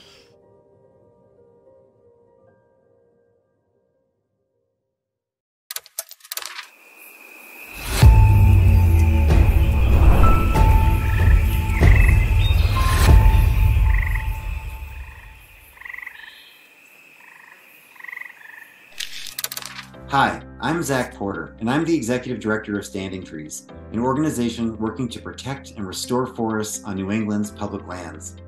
We're excited to welcome you to this panel on the value of old forests in New England.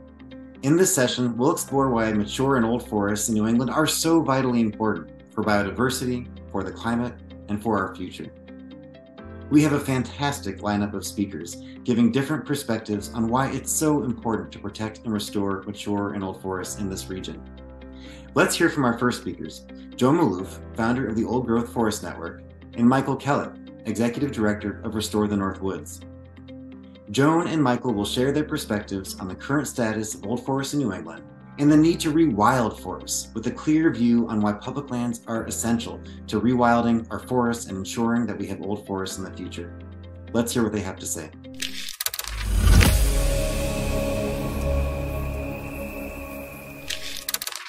Hi, I'm Joan Maloof. I'm the founder of the Old Growth Forest Network. Hi, I'm Michael Kellett. I'm Executive Director of Restore the North Woods. And we're here to talk about the role of forests in supporting biodiversity in New England, particularly the old forests. So Joan, why don't you go first here? So you're an old growth expert, and I think people are going to want to hear your thoughts on the status of old growth forests in New England. Where are they headed? What's the situation? I've been to a lot of old growth forests across America, but the old growth forests in New England, what I've noticed is how very rare they are. And the amount of old growth forests left is measured in tenths of a percent. The other thing I noticed is that there's no laws that protect even these very rare places that are left. And finally, in my book, doing the research, what I discovered was the biodiversity that's found in these old forests, and that as we've lost the old forests, we've lost the biodiversity. So why is that a problem, Joan? Maybe you can tell folks.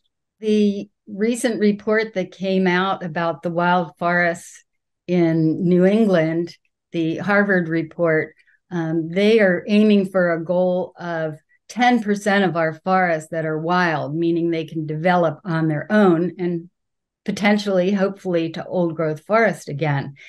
But right now, there's only 3% that's even protected enough to try to reach those conditions.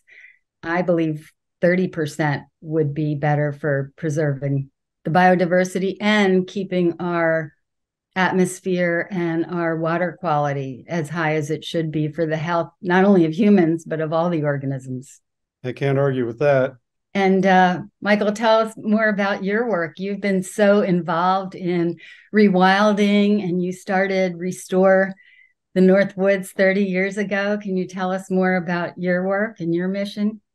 I pulled together with a number of other people who'd been working in conservation for a long time, this new organization, because we didn't think any of the existing groups were doing enough to not only protect what we had in New England and also across the North Woods all the way to the Upper Great Lakes, but also that we thought some group ought to be talking about rewilding large areas of the region of undeveloped forest in the eastern United States.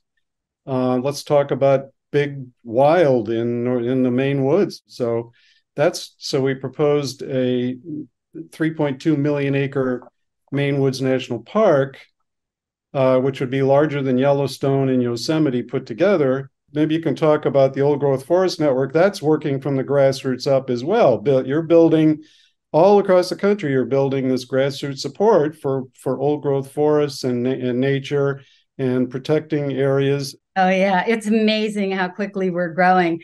So we wanted to save whatever old growth forests were left in the country. And as I just shared, there's not that many. And we wanted to make sure that they didn't disappear. But not only that, that some older forests remain unlogged so that they can develop old growth characteristics in the future. So we're speaking for the old growth forests that are left and future old growth forests. And that actually raises the issue, strong permanent protection. 3.3% of New England is protected from logging and other development, but actually only about half of that is permanently protected by law. So it's only a tiny fraction of the region that actually is permanently protected. People see all this forest around them and they assume that it's being taken care of. Michael, you raised a good point about public forests because it's really important to protect them because they are our forests. They belong to us.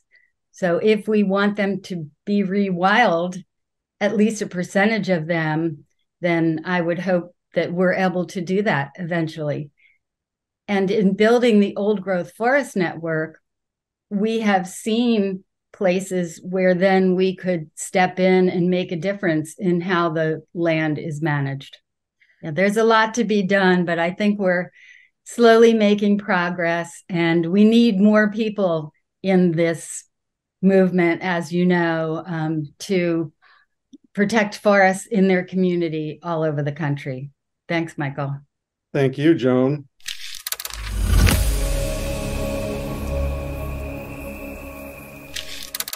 Thanks, Joan and Michael, for offering some fascinating perspectives on why protecting and restoring mature and old forests in New England is so critical. Our next two speakers are Susan Messino, professor at Trinity College, and Bill Muma, professor emeritus at Tufts University, and co-author of several of the Intergovernmental Panel on Climate Change reports. They're going to walk us through the role of old forests in sequestering and storing carbon, and help us debunk the myth that cutting down mature forests and replacing them with young trees is good for the climate. It isn't. They're also going to introduce a term, proforestation, fast gaining traction among scientists and ecologists around the world, that describes how one of the most efficient ways to capture carbon is to simply let existing forests grow older and more complex. So over to you, Susan and Bill.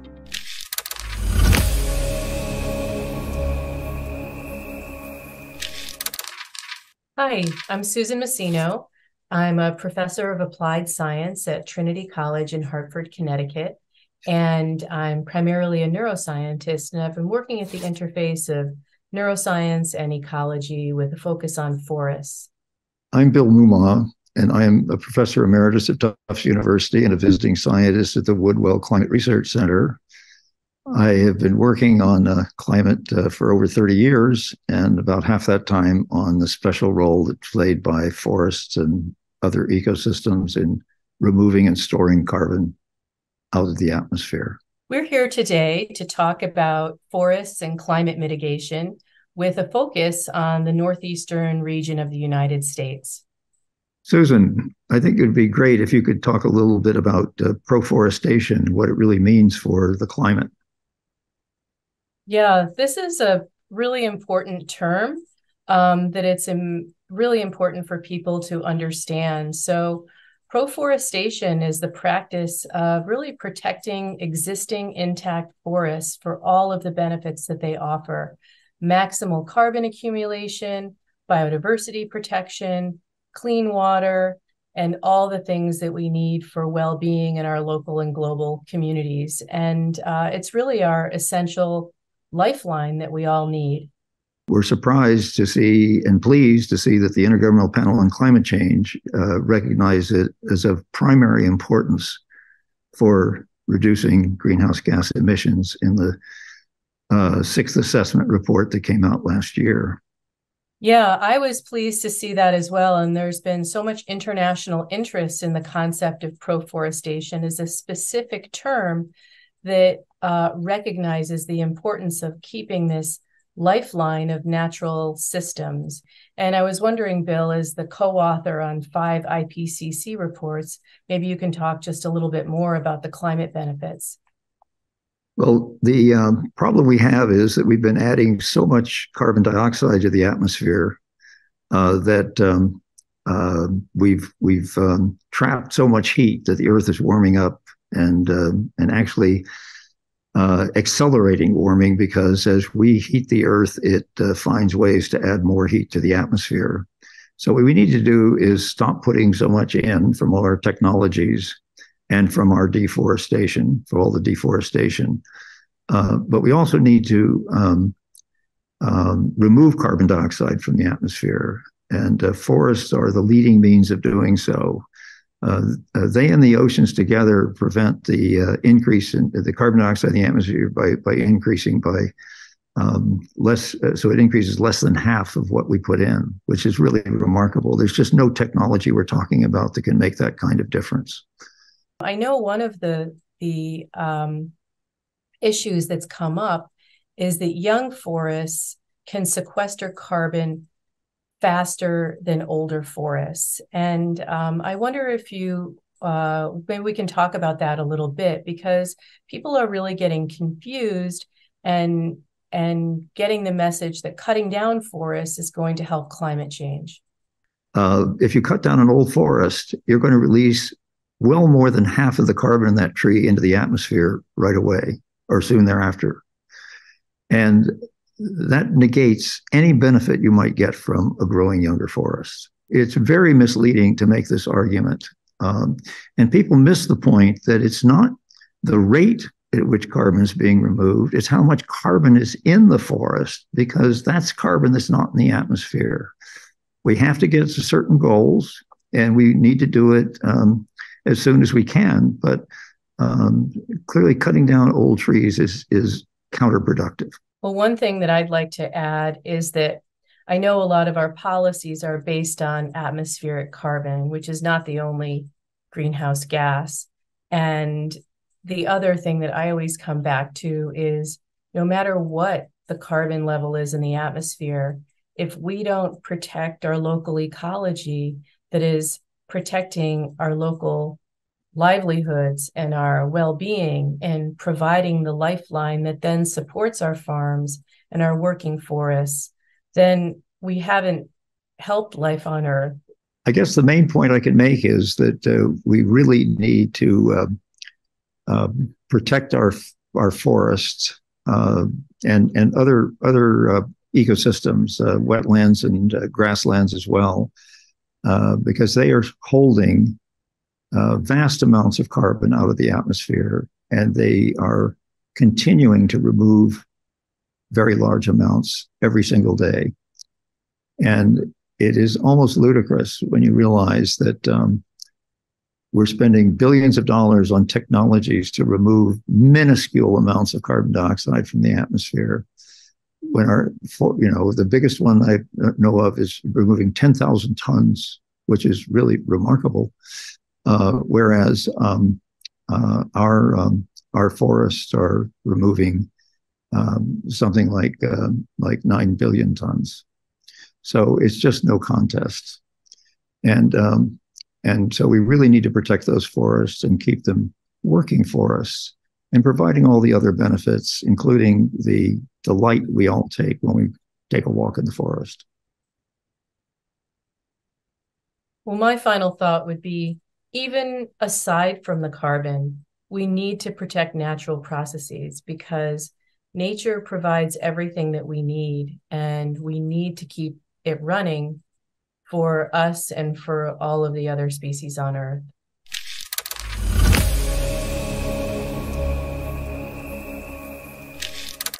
Thank you, Susan and Bill, for giving us a lot to reflect on, especially about how we need to rethink the role of mature and old forests as a central strategy for storing and sequestering carbon.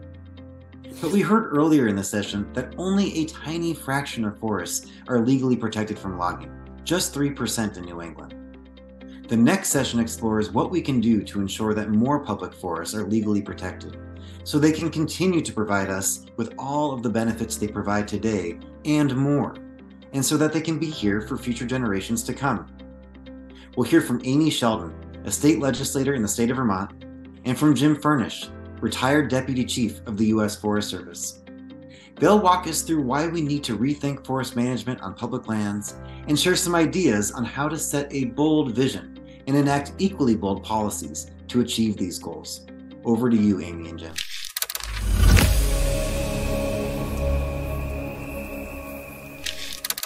Hello, I'm Amy Sheldon, Vermont State Representative. And I'm Jim Furnish, retired Deputy Chief with the U.S. Forest Service. We're here to talk about the opportunity to protect 30% of our lands and waters by 2030 across the Northeast and the United States. Well, Amy, let's get started. Tell me more about the 30 by 30 initiative. In Vermont, we recently passed the Biodiversity Protection and Resilience Act, Community Resilience Act. It sets a goal of conserving 30% of our lands and waters by 2030 and 50% by 2050. It also defines what conservation means in terms of the focus being on biodiversity protection. Well, thanks, Amy. Why this bill? Why now? We wanted to set the goals in statute, both for the state of Vermont, which it's estimated has already conserved about 22 to 24% of its lands, but we wanted to codify it and make it clear what we meant by conservation of biodiversity. Additionally, we set the goal of 50% in Vermont because we wanted to base it in the science that E.O. Wilson put forward as the challenge in his book, Half Earth. I thought it was really important for us to link our goals to the larger goals and also elevate the conversation across the country and around the world to focus these conservation goals on meaningful biodiversity protection. Well, that's very interesting, Amy. I worked for the Forest Service for over 3 decades. When you look at the estate of the national forests, the national parks, the national wildlife refuges, the United States is one of the earliest in the world to devote themselves to setting aside some of these magnificent lands as public in nature and out of the reach of some of the crass commercial exploitation. They still hold a very important role in the U.S. society, our economy, the ecology. And it's tragic that so much has been lost. I think estimates of the remaining old growth in the United States forests probably range from 1% to 2%. So the vast majority has been lost. Interestingly, in Vermont, we've seen the reforestation of the landscape until very recently, and now we're actually seeing a loss, an annual loss of forested land cover, which is heartbreaking in this moment when we know the importance of our intact forested ecosystem in community resilience and in our work towards adapting to climate change. Well, I'm very excited about the 30 by 30 initiative because I think it illustrates the hope, the possibility that our public lands, especially federal and state lands, can be transformed across the United States and really begin to play an important role in addressing climate change through carbon storage and ameliorating some of the effects of a warming climate. It distresses me that I'm aware that there's still some clear cutting of Vermont's national forest going on. I hope that can be arrested and we can bring back these beautiful, mature, and old growth forests to New England and in other parts of the country as well. In Vermont, we've established these goals of conserving 30% by 2030 and 50% by 2050, and we're a tiny little state. But by codifying the goals and creating really clear definitions in statute, feel like we are setting the bar pretty high for others to begin to have their conversations. Other states in the country and other countries will hopefully look to our legislation for guidance and inspiration, and the really important role that science plays in having these conversations. And Amy, it was nice to work with you. I wish you all the best going forward. Thank you for your courage and your resolve to do some of the right things regarding Vermont, its conservation, its future, its forests. Thank you. And thank you, Jim. It was great to meet you and to learn about how important your role has been in helping move the conversation forward at the federal level. Thank you.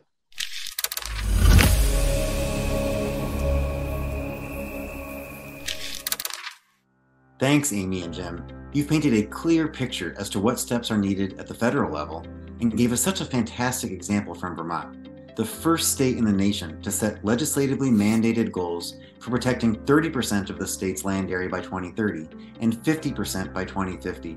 Truly inspiring. Our final speaker of the session is Rich Holschuh. Rich is a spokesperson for the Elnu Band of the Abenaki tribe in what we now call Vermont. He's here to share his thoughts about indigeneity, of how we need to reframe our understanding of and our relationship to the world around us. Over to you, Rich.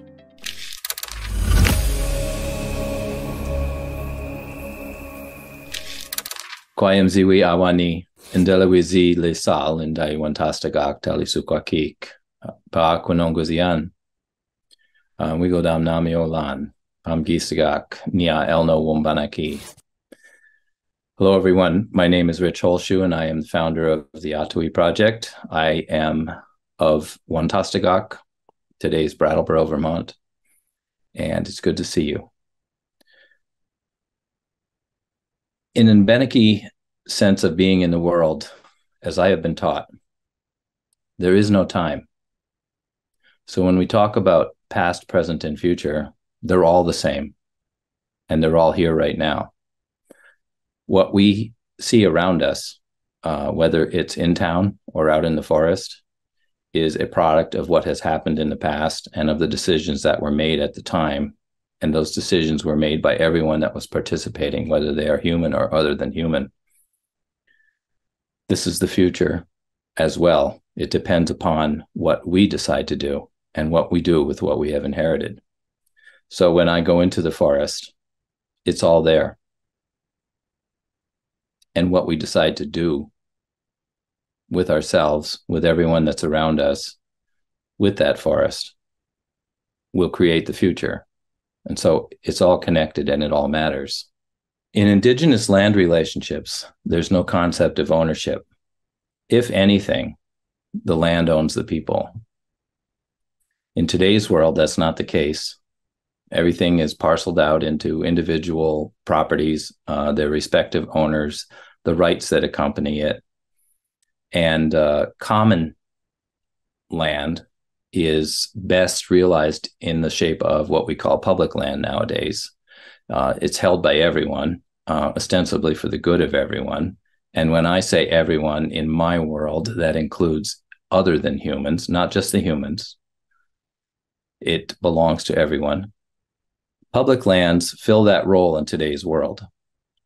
If there's going to be any kind of a baseline, of a reference point, of a resting state for us to refer to so that we can figure out what we're going to do in the future, how we're going to grapple with what we have inherited and what we're going to leave to all those who will follow, we need this baseline. We need this original condition to the degree that we still have it. I think that is best found in public lands, in old growth forests, in mature forests.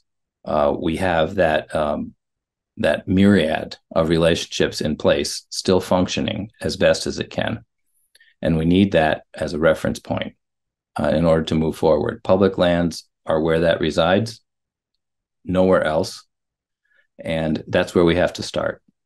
Being a part of a place-based culture, my first priority is this place, the place where I am. I am responsible to this place. This place is now called Vermont. And we work through the governmental systems and structures that are in place. The passage in Vermont of the 30 by 30 and then the 50 by 50 initiatives speak to accepting that responsibility, to taking that on. I'm glad to be in a place where we are beginning to grapple with what that might look like. I would hope that that would set an example for everyone else to follow in their respective places. We can only act in the places where we are, and that's our first responsibility. This is a basic understanding in Indigenous cultures. In addition to the stories that were shared here a long, long time ago and right up till now, there are other stories current. There are other participants here now. We're all here now. We need to learn from each other. We need to learn these stories. We need to create new stories because the ones that we have right now are not working very well.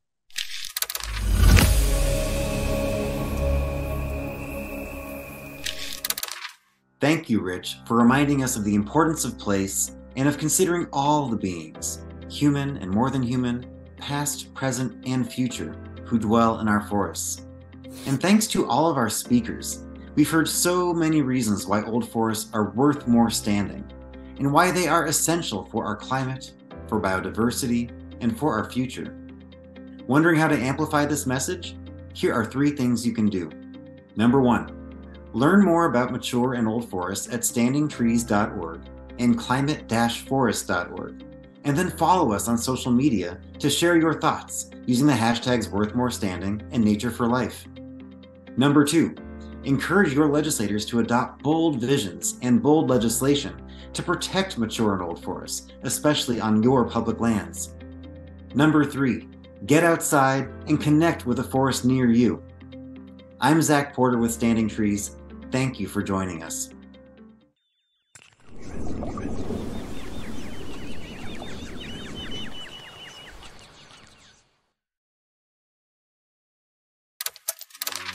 Forests provide half of all of our planet's oxygen, but oceans are just as important. When we think of protection, many people think of national parks, but that's not the only way we can protect our planet. This next segment, called Protecting Oceans, Protecting Our Future, includes a dialogue titled Nets for Net Zero that explores ways to both foster a collaborative circular economy while also protecting our planet's oceans. Let's listen in.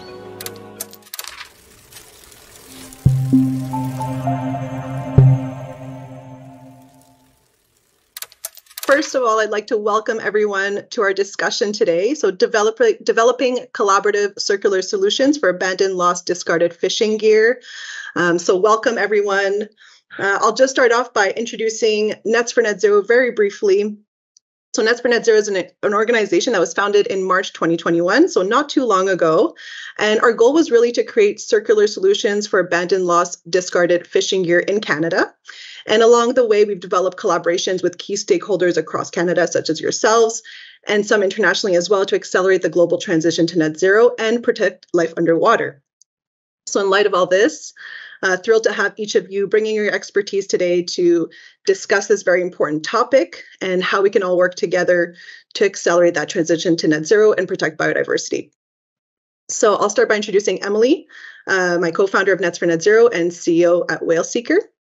And then we also have Sonia Smith, so she is the program manager for end-of-life fishing gear at the Fishing Gear Coalition of Atlantic Canada. And we also have Dave Oswald, founder and president of Design Environment and associate professor in the School of Environment and Sustainability at Royal Roads University. And then, of course, we have Marina Petrovic, assistant director at the Fisheries Resources Management National Programs, Department Fisheries and Oceans Canada. In your current roles, how do you experience the impact of abandoned, lost, discarded fishing gear? So let's start with Emily. Thanks, Nina. That's really great. Yes, so I did co-found Nets for Net Zero with Nina, but my full-time job on the side is CEO of Whale Seeker. We use AI to detect marine mammals from imagery. So from satellite imagery, from aerial imagery, from infrared imagery. And our goal is to use ethical AI to really democratize access to these tools for anybody. So we create tools that are powerful enough for the governments and for energy companies, but we want to make those tools accessible enough for everybody. So we work with off-the-shelf technology. We make sure that all of the data that are collected are owned by the people who collect them. So whether that's a fishing community, whether it's a conservation society, whether it's a port, we want to make sure that everyone has enough data, finite scale enough data, spatially and temporally, to make the best management decisions. And now I'd like to pass it on to Sonia Smith for her introduction. Thank you so much, Nina. And so at the Fishing Gear Coalition of Atlantic Canada, we got started back in 2020 doing research on the lobster fishery in Eastern Canada. And that really opened our eyes to the amount of fishing gear that is annually replaced. And it led us to continuing our work under the Ghost Gear funding program to design a program to help support the fishers across Eastern Canada. So we've been focused on researching, collecting the data around the amount of gear that is being used and replaced annually, and then also researching the amount of gear that is lost, to be able to come up with an actionable number that we can actually put solutions towards. So thank you for the amazing work that you do, Sonia. And I'll pass it on to Dave.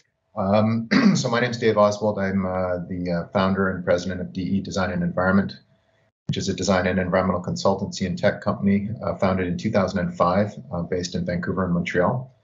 And our connection to this issue of abandoned gear and its impacts is related to a big core part of our work, which is helping countries report to the UN for their for the parties to these conventions, their obligatory reports, such as national biodiversity reports, their MBSAPs, and so forth. So we work a lot on data acquisition and data analysis for those reports, as well as other conventions, but specific to this issue, it's biodiversity in the Caribbean, which obviously has a lot of fishing activity going on. So our big focus is trying to find the best ways to get data and find out where there are shortcomings of data, especially in the developing world context, which can be a big challenge. So that's really the focus of what we do, and then developing tools with which we can facilitate and make it easier for them to do their reports and visualize the data and share the data publicly with open data systems. Thank you for being here today as well. And then, of course, we have Marina. Hi, Marina Petrovic. I am Assistant Director with Fisheries Resource Management at Fisheries and Oceans Canada. I work at their headquarters and have put together and lead kind of the Ghost Gear program for the department. So it's our team in Ottawa that kind of does all of the oversight for the great work that's being supported through the Ghost Gear program, as well as the Ghost Gear Fund. Excellent. So that brings us to our next question. So, talking about all this, what challenges, we know there's always challenges in really creating new models, new systems. And so from each of your individual, experiences, expertise, what challenges do you see in managing abandoned, lost, discarded fishing gear, and where can collaboration really play a key role in all of that? So we'll start with Emily. Thanks, Nina. This is a great question, and it's one that we are really up against, is who wants to pay for this? Who's going to pay for this? So everyone wants there to be a solution to this. Everyone thinks that we should be working together, that we should be innovating, but who's going to be paying for it outside of our children and the generations to come, about what this means for our ocean and what it means for our climate. And so I think that's been one of the trickiest parts for us, is to really understand all the different players in the system and to see, what is the value of these data that we have, where do they fit in on a government level, on a private level, and then just getting all the right actors together so that the cost is also shared by all of the players. And so I think that's been one of the trickiest parts for us. Yeah. Yeah, no, that's a great point. And then, on that topic of data, I'd like to turn it over to Dave. How do you see, some of the challenges in managing abandoned, lost, discarded fishing gear and, getting that data and making sure it's verifiable, et cetera? Yeah, I think there's two challenges. Well, I mean, there's two in my mind. Like I just thought of the two big challenges we face all the time. Number one, speaking to Emily's point about like who pays for it, like who cares, and then get people to care, and then once people care, maybe they're going to pay for it, right? That's a big issue for us. And fortunately, I've learned how some of that stuff works. But one thing that I found that is a really effective way of getting at decision makers with an issue such as this is using exactly that, the planetary boundaries model. Nina, that you mentioned before. I've used that with bankers in Mexico for the Mexican Banking Association, and they invited me to come speak about ecosystems and banking. And they're like, there was no knowledge of ecosystems. But once I showed them what's going on scientifically and where we're in like the alarm, like fire bell going off problem situation with biodiversity and ecosystems, they kind of woke up and then connected that as well to their core business, which is in their case is agriculture. But in the fishing industry, you could make an argument that's like, we don't take care of this, we're going to have some problems, So I think that's the big thing is communication and making some sort of schematics or heuristics that make sense to decision makers. And then speaking to your point about data, that's like, okay, we should do something about this. But the next part of that is, okay, well, how do we benchmark our progress in making, how bad is the problem? And then how do we measure our progress in moving forward, which is really the core of our business, really. I would love to dissect all of that, but I think the quick, thing I would say is it just speaks to the complexity, from data acquisition to communicating that effectively. Yeah. And we've definitely seen how communication, I think, regardless of the industry sector you're in or what you do on a day-to-day, how a miscommunication can turn into, something terrible, like it can turn into something amazing. And right now I'd like to turn it over to Sonia as well to speak, directly from the fisher's perspective. You speak to fishers, like daily, to say the least. How does this affect their livelihood or their day to day? Yeah. So, something that I realized right in the beginning is we've only been targeting ALDFG for the last 5 years, right? They've been using this gear since the 60s and, for the wire lobster traps since the, late 70s, early 80s when they started using that gear, so that right there is a big issue. We've only targeted these materials in the last 5 years, so that is definitely a challenge. Minimal commercial scale recyclers exist, very minimal. That's another big issue. Inconsistent costs for disposal across Eastern Canada. We have tipping fees as high as $200 per ton. So, very expensive and inconsistent. We have many fishers that fish in multiple provinces. Another challenge would be misinformation. So we have many fishers who believe leaving certain types of fishing gear in the ocean creates habitat, protects their species that they fish. So it's just misinformation, miscommunication. They're learning wrong information. So it's helping them understand the correct information. The distance to dispose of their waste. That is a huge challenge for them, especially in provinces like Newfoundland, because they don't have the right type of infrastructure, waste infrastructure, to support all of the fishing communities that exist. And then other concerns would be our lobster market price fluctuations, target species population fluctuation and migration, new and or costly gear changes, accumulating navigational hazards, and gear overlapping issues, fisher tensions, and moderate livelihood. So these are all challenges that the fishers themselves face. And that doesn't matter if, it's a fish harvester or a fish farmer, because they both experience a lot of the same challenges. Yeah. And I can also say, having gone to India recently and speaking to some fishers there, we know this stuff sometimes on paper, but then just speaking to them and understanding their reality, you realize, whether we're right here in Canada or across the globe in India, it's very similar challenges. Yes. And there's a, really big need for solutions and accelerating some of that. And I think that's a perfect space to turn it over to Marina, from a regulatory policy perspective. How does this come into play? Listening to Emily, Dave, and Sonia, it makes it very real, because we know from all of these issues obviously are part of what we're trying to address, and we're trying to show leadership in this issue. And like Sonia said, we've only really been addressing this issue for a very short period of time. We've been fishing for generations, right? So there is a lot of Dave, you mentioned kind of communication. There's so many levels of communication, right? There's communicating with the harvester, there's communicating in the international realm, there's with industry, with partners, with all these different folks that have a stake in this, right? So being able to establish this came very quickly. Like, we began to understand that this is a big issue and it needs to be addressed, and Canada wanted to address it, but we were data deficient. We had never been the information hadn't been gathered about how much gear we're losing in Canada. Like Sonia was saying, all those challenges, we don't have that information. So it's difficult to be able to create a policy and regulate an industry when we don't have the proper information. So I'm very proud of the work that we've done to date. And the very first thing we did, as when we kind of started this, when we went down that road in 2019, we created mandatory loss gear reporting requirements across the board on all commercial fisheries. This was really kind of the bare minimum. We need to know what we're losing in order to be able to address how it's being lost, the reasons for loss, and kind of preventative measures to address those reasons for loss. So that was an important first step. But Dave, I'm sure you'll appreciate this too. The information we were collecting was through PDF forms. And so there was a lot of room for kind of human-induced error, right? We're getting GPS coordinates, way off in like Toronto, not necessarily where it's supposed to be. So we quickly realized that asking for the data is not good enough. We need to make sure that we're acquiring the correct data and the data that's actually necessary to make these decisions.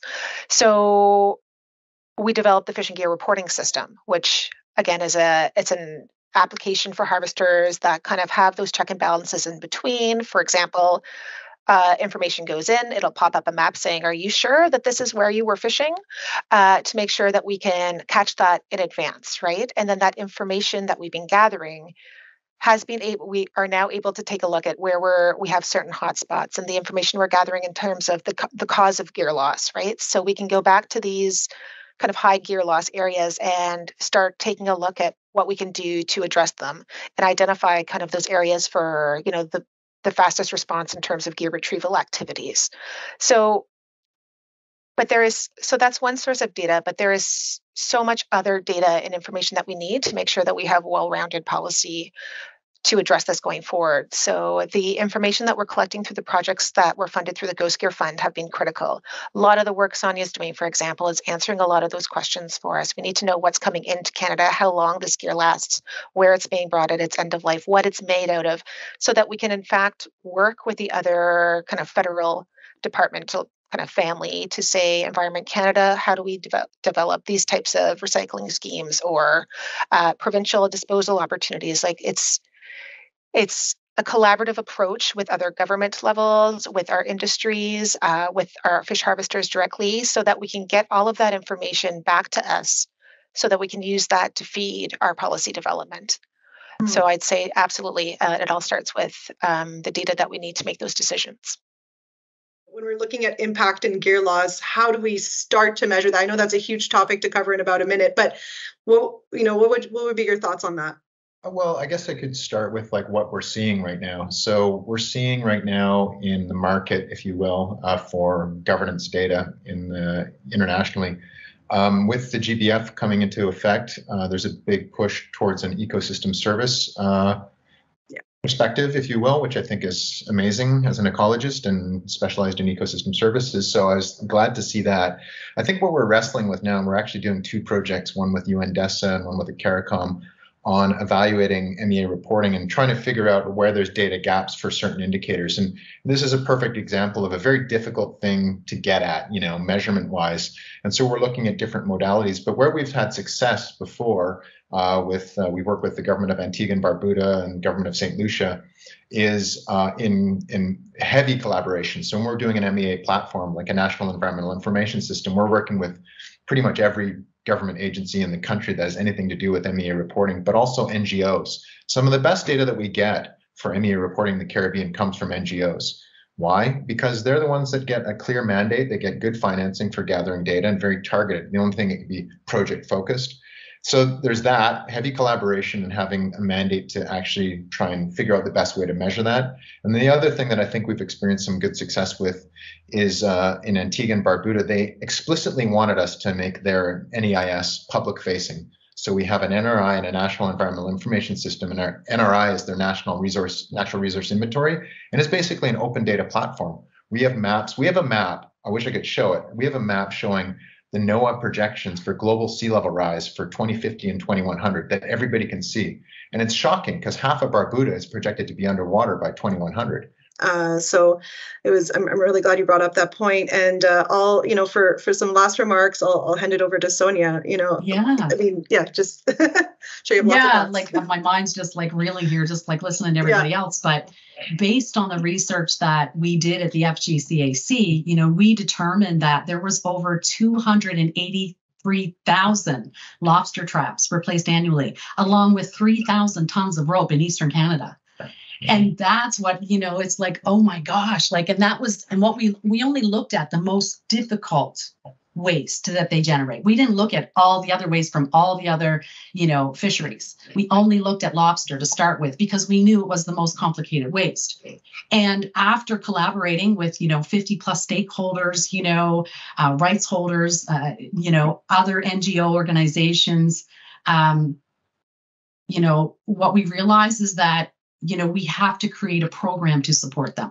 Something that will, and it has to be a program that can be the same in every province, and support them based on the waste that they're generating. And so that's what we did. As a result of that, we designed a product stewardship program. And we've been, and we've been running our study of that. And this year we're just, collecting based on Hurricane Fiona. But in our previous years of collection, we've set up 26 collection sites across Eastern Canada. We've collected to date over 3,800 tons of fishing gear waste. And that is such a huge milestone because it's showing the fishers that we are here to help them and support them. And we want to, move forward with setting up a permanent program for them. But the only way to have a successful program is to have a regulated program. Because as we know, not all of the industry members, want a program. Because there's a cost that's associated with having any kind of a program. But the majority are so excited that there could be something in the future that will really support them with managing this waste. Because the bottom line is they don't want to landfill it. They don't want to burn it. They don't want to discard it or even stockpile it in their backyards. They want to responsibly manage it. And if it can come back to them, in the future, if we're able to recycle some of those materials into new, products that can be used in the industry, they're even more excited to learn that. Excellent. Well, thank you so much, I think, to all of you for your thoughts, your leadership, within your current roles, everything you do. You don't do this work if you're not passionate about it. So it's been a fantastic discussion. I know we'll have many more online, offline. And so, just a really warm thank you to each of you for being here today. Our last segment today looks at how we need to protect species. This segment includes lessons from different approaches in protecting tigers and birds, as just two approaches to species protection. It also includes a video on something we might not always think about: protecting the people who protect species, the park rangers who often put their lives on the line. Let's get started.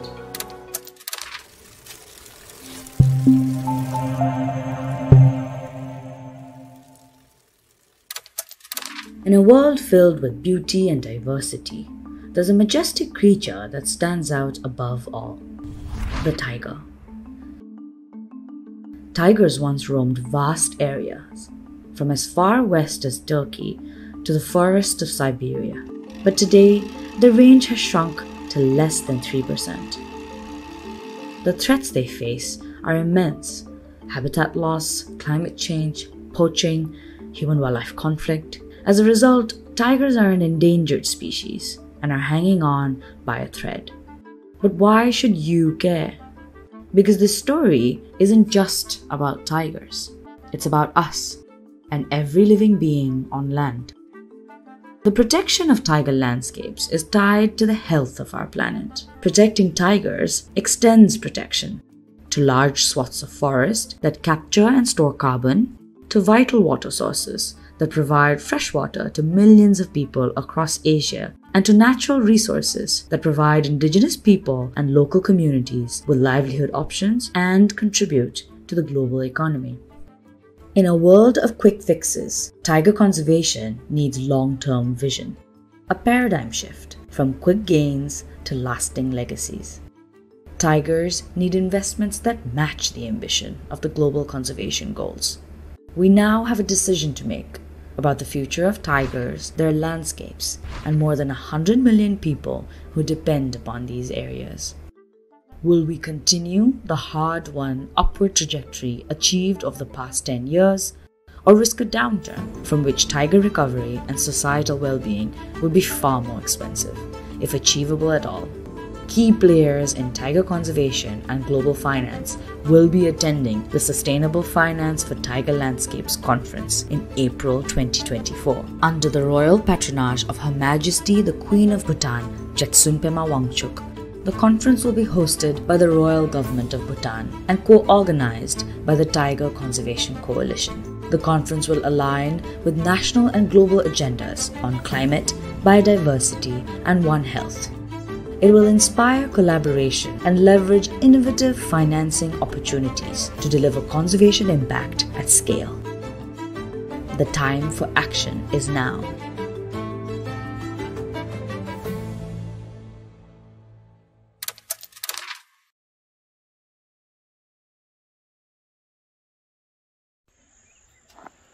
Rangers are nature's first responders and should be recognized as essential planetary health professionals.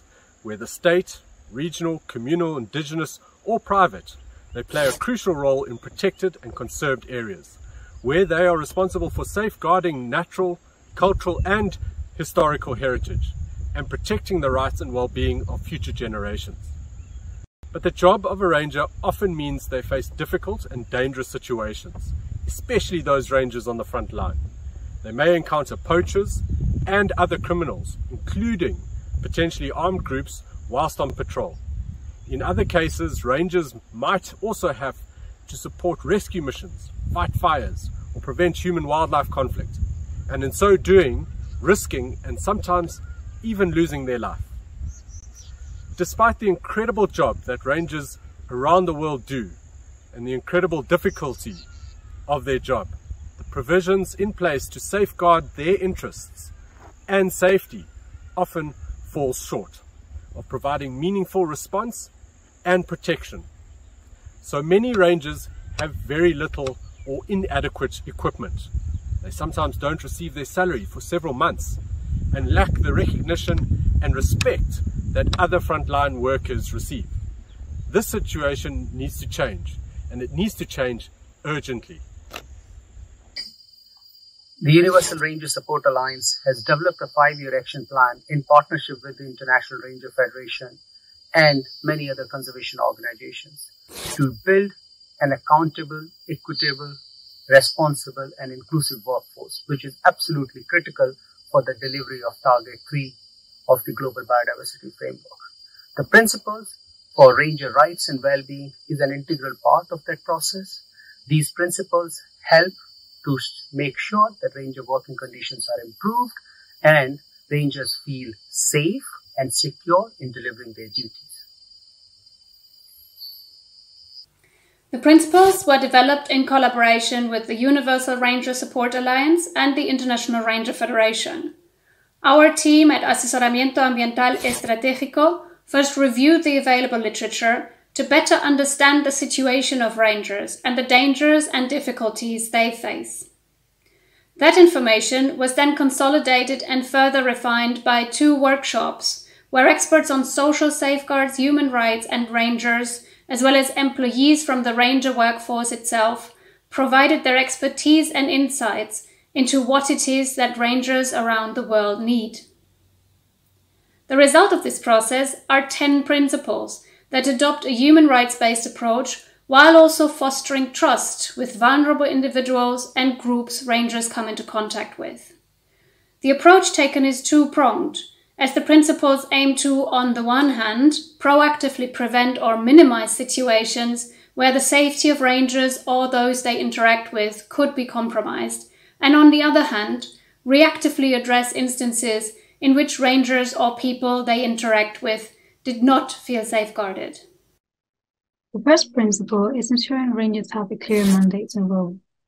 A lack of clarity on what authority rangers have to act in a certain way and what is expected of them can result in difficult and even dangerous situations that need to be avoided to the extent possible. The second is acting within and respecting the code of conduct, as this encourages a disciplined and empowered workforce that maintains high standards of practice and ethics and provides valuable guidance for rangers to make better work decisions. The third is securing equality and non-discrimination. Discrimination and unequal treatment are unfortunately not uncommon within the ranger workforce, particularly when it comes to gender. Potentially as a result, it is estimated that women constitute only 3 to 11% of the workforce. The fourth is ensuring due process and access to effective remedy, both judicial and non-judicial. Rangers, just like everyone else, should have access to due process in case they are accused of misbehavior, and to effective remedy in case they are wronged or are involved in accidents during work operations. The fifth is enabling access to information and participation, so that rangers are aware of important information regarding their job and can participate in decision-making processes affecting their working conditions, role, and mandates. The sixth is supporting ranger welfare through good employment conditions and ensuring they have, for example, a minimum acceptable remuneration and are provided with life and health insurance, as well as appropriate equipment and mental health support if needed. The seventh is promoting integrity in the workforce, and here superiors and organizations employing rangers can play a key role by leading by example, demonstrating strong moral principles, and showing respect, appreciation, and support for all the members of the workforce. The eighth is fostering transparent and effective collaboration, which can also help find solutions to ranger community problems by having an understanding of the community's needs and efforts and its capacity to partner in conservation. Ninth is building and consolidating mutual respect, which is essential to have good relationships, not only with colleagues, but with local community members and visitors as well. And the 10th is conferring and exercising responsible authority to ensure that both rangers and those in charge are accountable, exercise good judgment, and stay away from corruption. For all these principles, we also developed a guidance document and a planning tool for organizations working with or employing rangers to facilitate implementation of the principles. And the aim now is to pilot these products, thereby start the implementation phase and learn and improve the documents as we go along. For any questions on the documents and the topics raised, please feel free to get in touch using the contact details shown. Thank you very much for your interest and attention.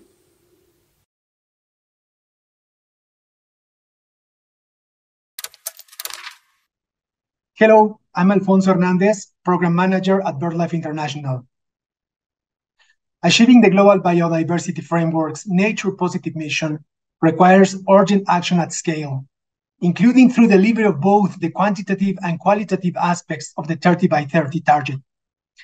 I will showcase and share learning from our 9-country, 100 sites Conserva Aves program in Latin America, which taking a local to global approach connects sites across countries, ecosystems, and empowers local people. Conserva Aves is an initiative led by 4 organizations: American Bird Conservancy, National Audubon Society, BirdLife International, and the Latin American and Caribbean Network of Environmental Funds, and supported by the Bezos Earth Fund.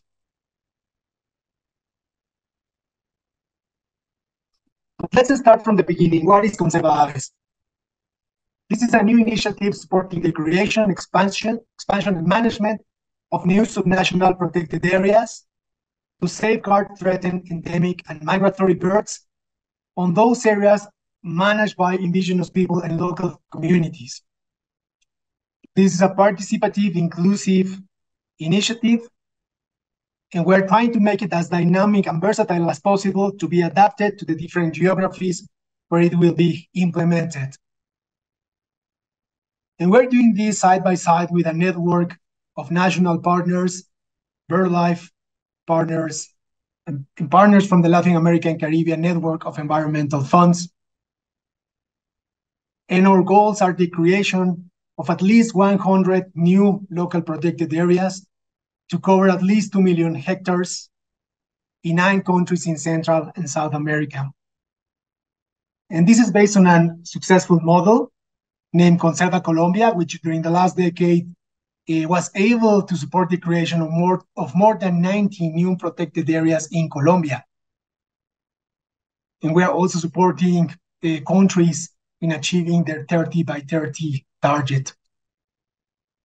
And why do we have a hemispheric approach? Well, now it is known that more than 3 billion birds have been lost since the 1970s. We have almost 600 threatened bird species in Latin America, and habitat continued disappearing in some cases at an alarming rate. And this is the model of Conserva Aves. We're working with indigenous and Afro-descendant people, local communities, rural communities, NGOs, and in some cases with local governments. And we have 2 different project granting mechanisms. The first one is a public request for proposals. The second one is direct strategic investments. And all the projects are expected to have these 3 components. First, designation or expansion of a protected area at subnational level, the creation of management and sustainability plans, and 1 to 2 years of implementation of such plans to eventually have effectively managed protected areas. And at the same time, we have a capacity building or knowledge exchange component in the monitoring, evaluation, and learning one to adapt and to learn. During the first stage, Conserva Aves, the team has been focusing in 4 countries in the tropical Andes: Colombia, Peru, Ecuador, and Bolivia, with an initial investment of $12 million from the Best of Earth Fund and $7 million in co-funding. Now, let me talk to you about the progress in these first 20 months of initiative in these 4 countries in the tropical Andes. First of all, the team was detecting and identifying the priority sites for the conservation of these threatened bird species. So this is an example from Colombia. Those red colors indicate priority sites. And this was carried out through a quantitative geospatial analysis to detect gaps in bird conservation. This is the first project granting mechanism, the request for proposals. And in this regard, it was already launched in Colombia in October last year, where 35 proposals were received, 12 of which were approved. Now in Peru, we launched 2 months ago, 21 proposals were received, and all of them are under review. And in Bolivia, the initiative just launched last week. And this is for the second project granting mechanism, the direct strategic investments. For this one, 20 projects have been identified and approved in 4 countries. And this is just an example, what you can see on the right side of your screen, the Montañerito Paisa Reserve, which is a critical endangered bird species in Colombia, for which a new protected area has been created in northern Medellin. In terms of the knowledge exchange for IPLCs, this component has already started. This entails working on the ground with local communities, with our local partners. And for this, we already have an online course on protected area management, a protected area creation and management manual for each one of these countries, and a personalized supporting scheme for each one of these local partners, which is around protected area creation, bird monitoring, communications, safeguards, protected area management, project management, and financial sustainability, among different and other topics that are required depending on local partner needs. And this is an example of one of those manuals. This is the one for Colombia. You can scan and download this manual using the QR code on your screen. And in summary, we have 32 projects in 4 countries, covering more than 330 hectares for threatened and declining bird species, and working with 25 local partners. The next steps are, first of all, to launch the request for proposals in Ecuador, to continue with direct strategic investments, to continue with the capacity building and knowledge exchange component, and the monitoring, evaluation, and learning one. And this is all from my side. Thank you very much for your attention. Please visit our website. You can see what is going on in the initiative by scanning the QR code on the top right of your screen. Thank you very much. Unfortunately, we have reached the end of day 1 of the Nature for Life Hub. If you missed anything, don't worry. You can always come back and find all of the content from today's show at natureforlifehub.org. And be sure to check out our Action Center for more information on how to be part of this movement. Thank you very much for joining us today, and see you next time.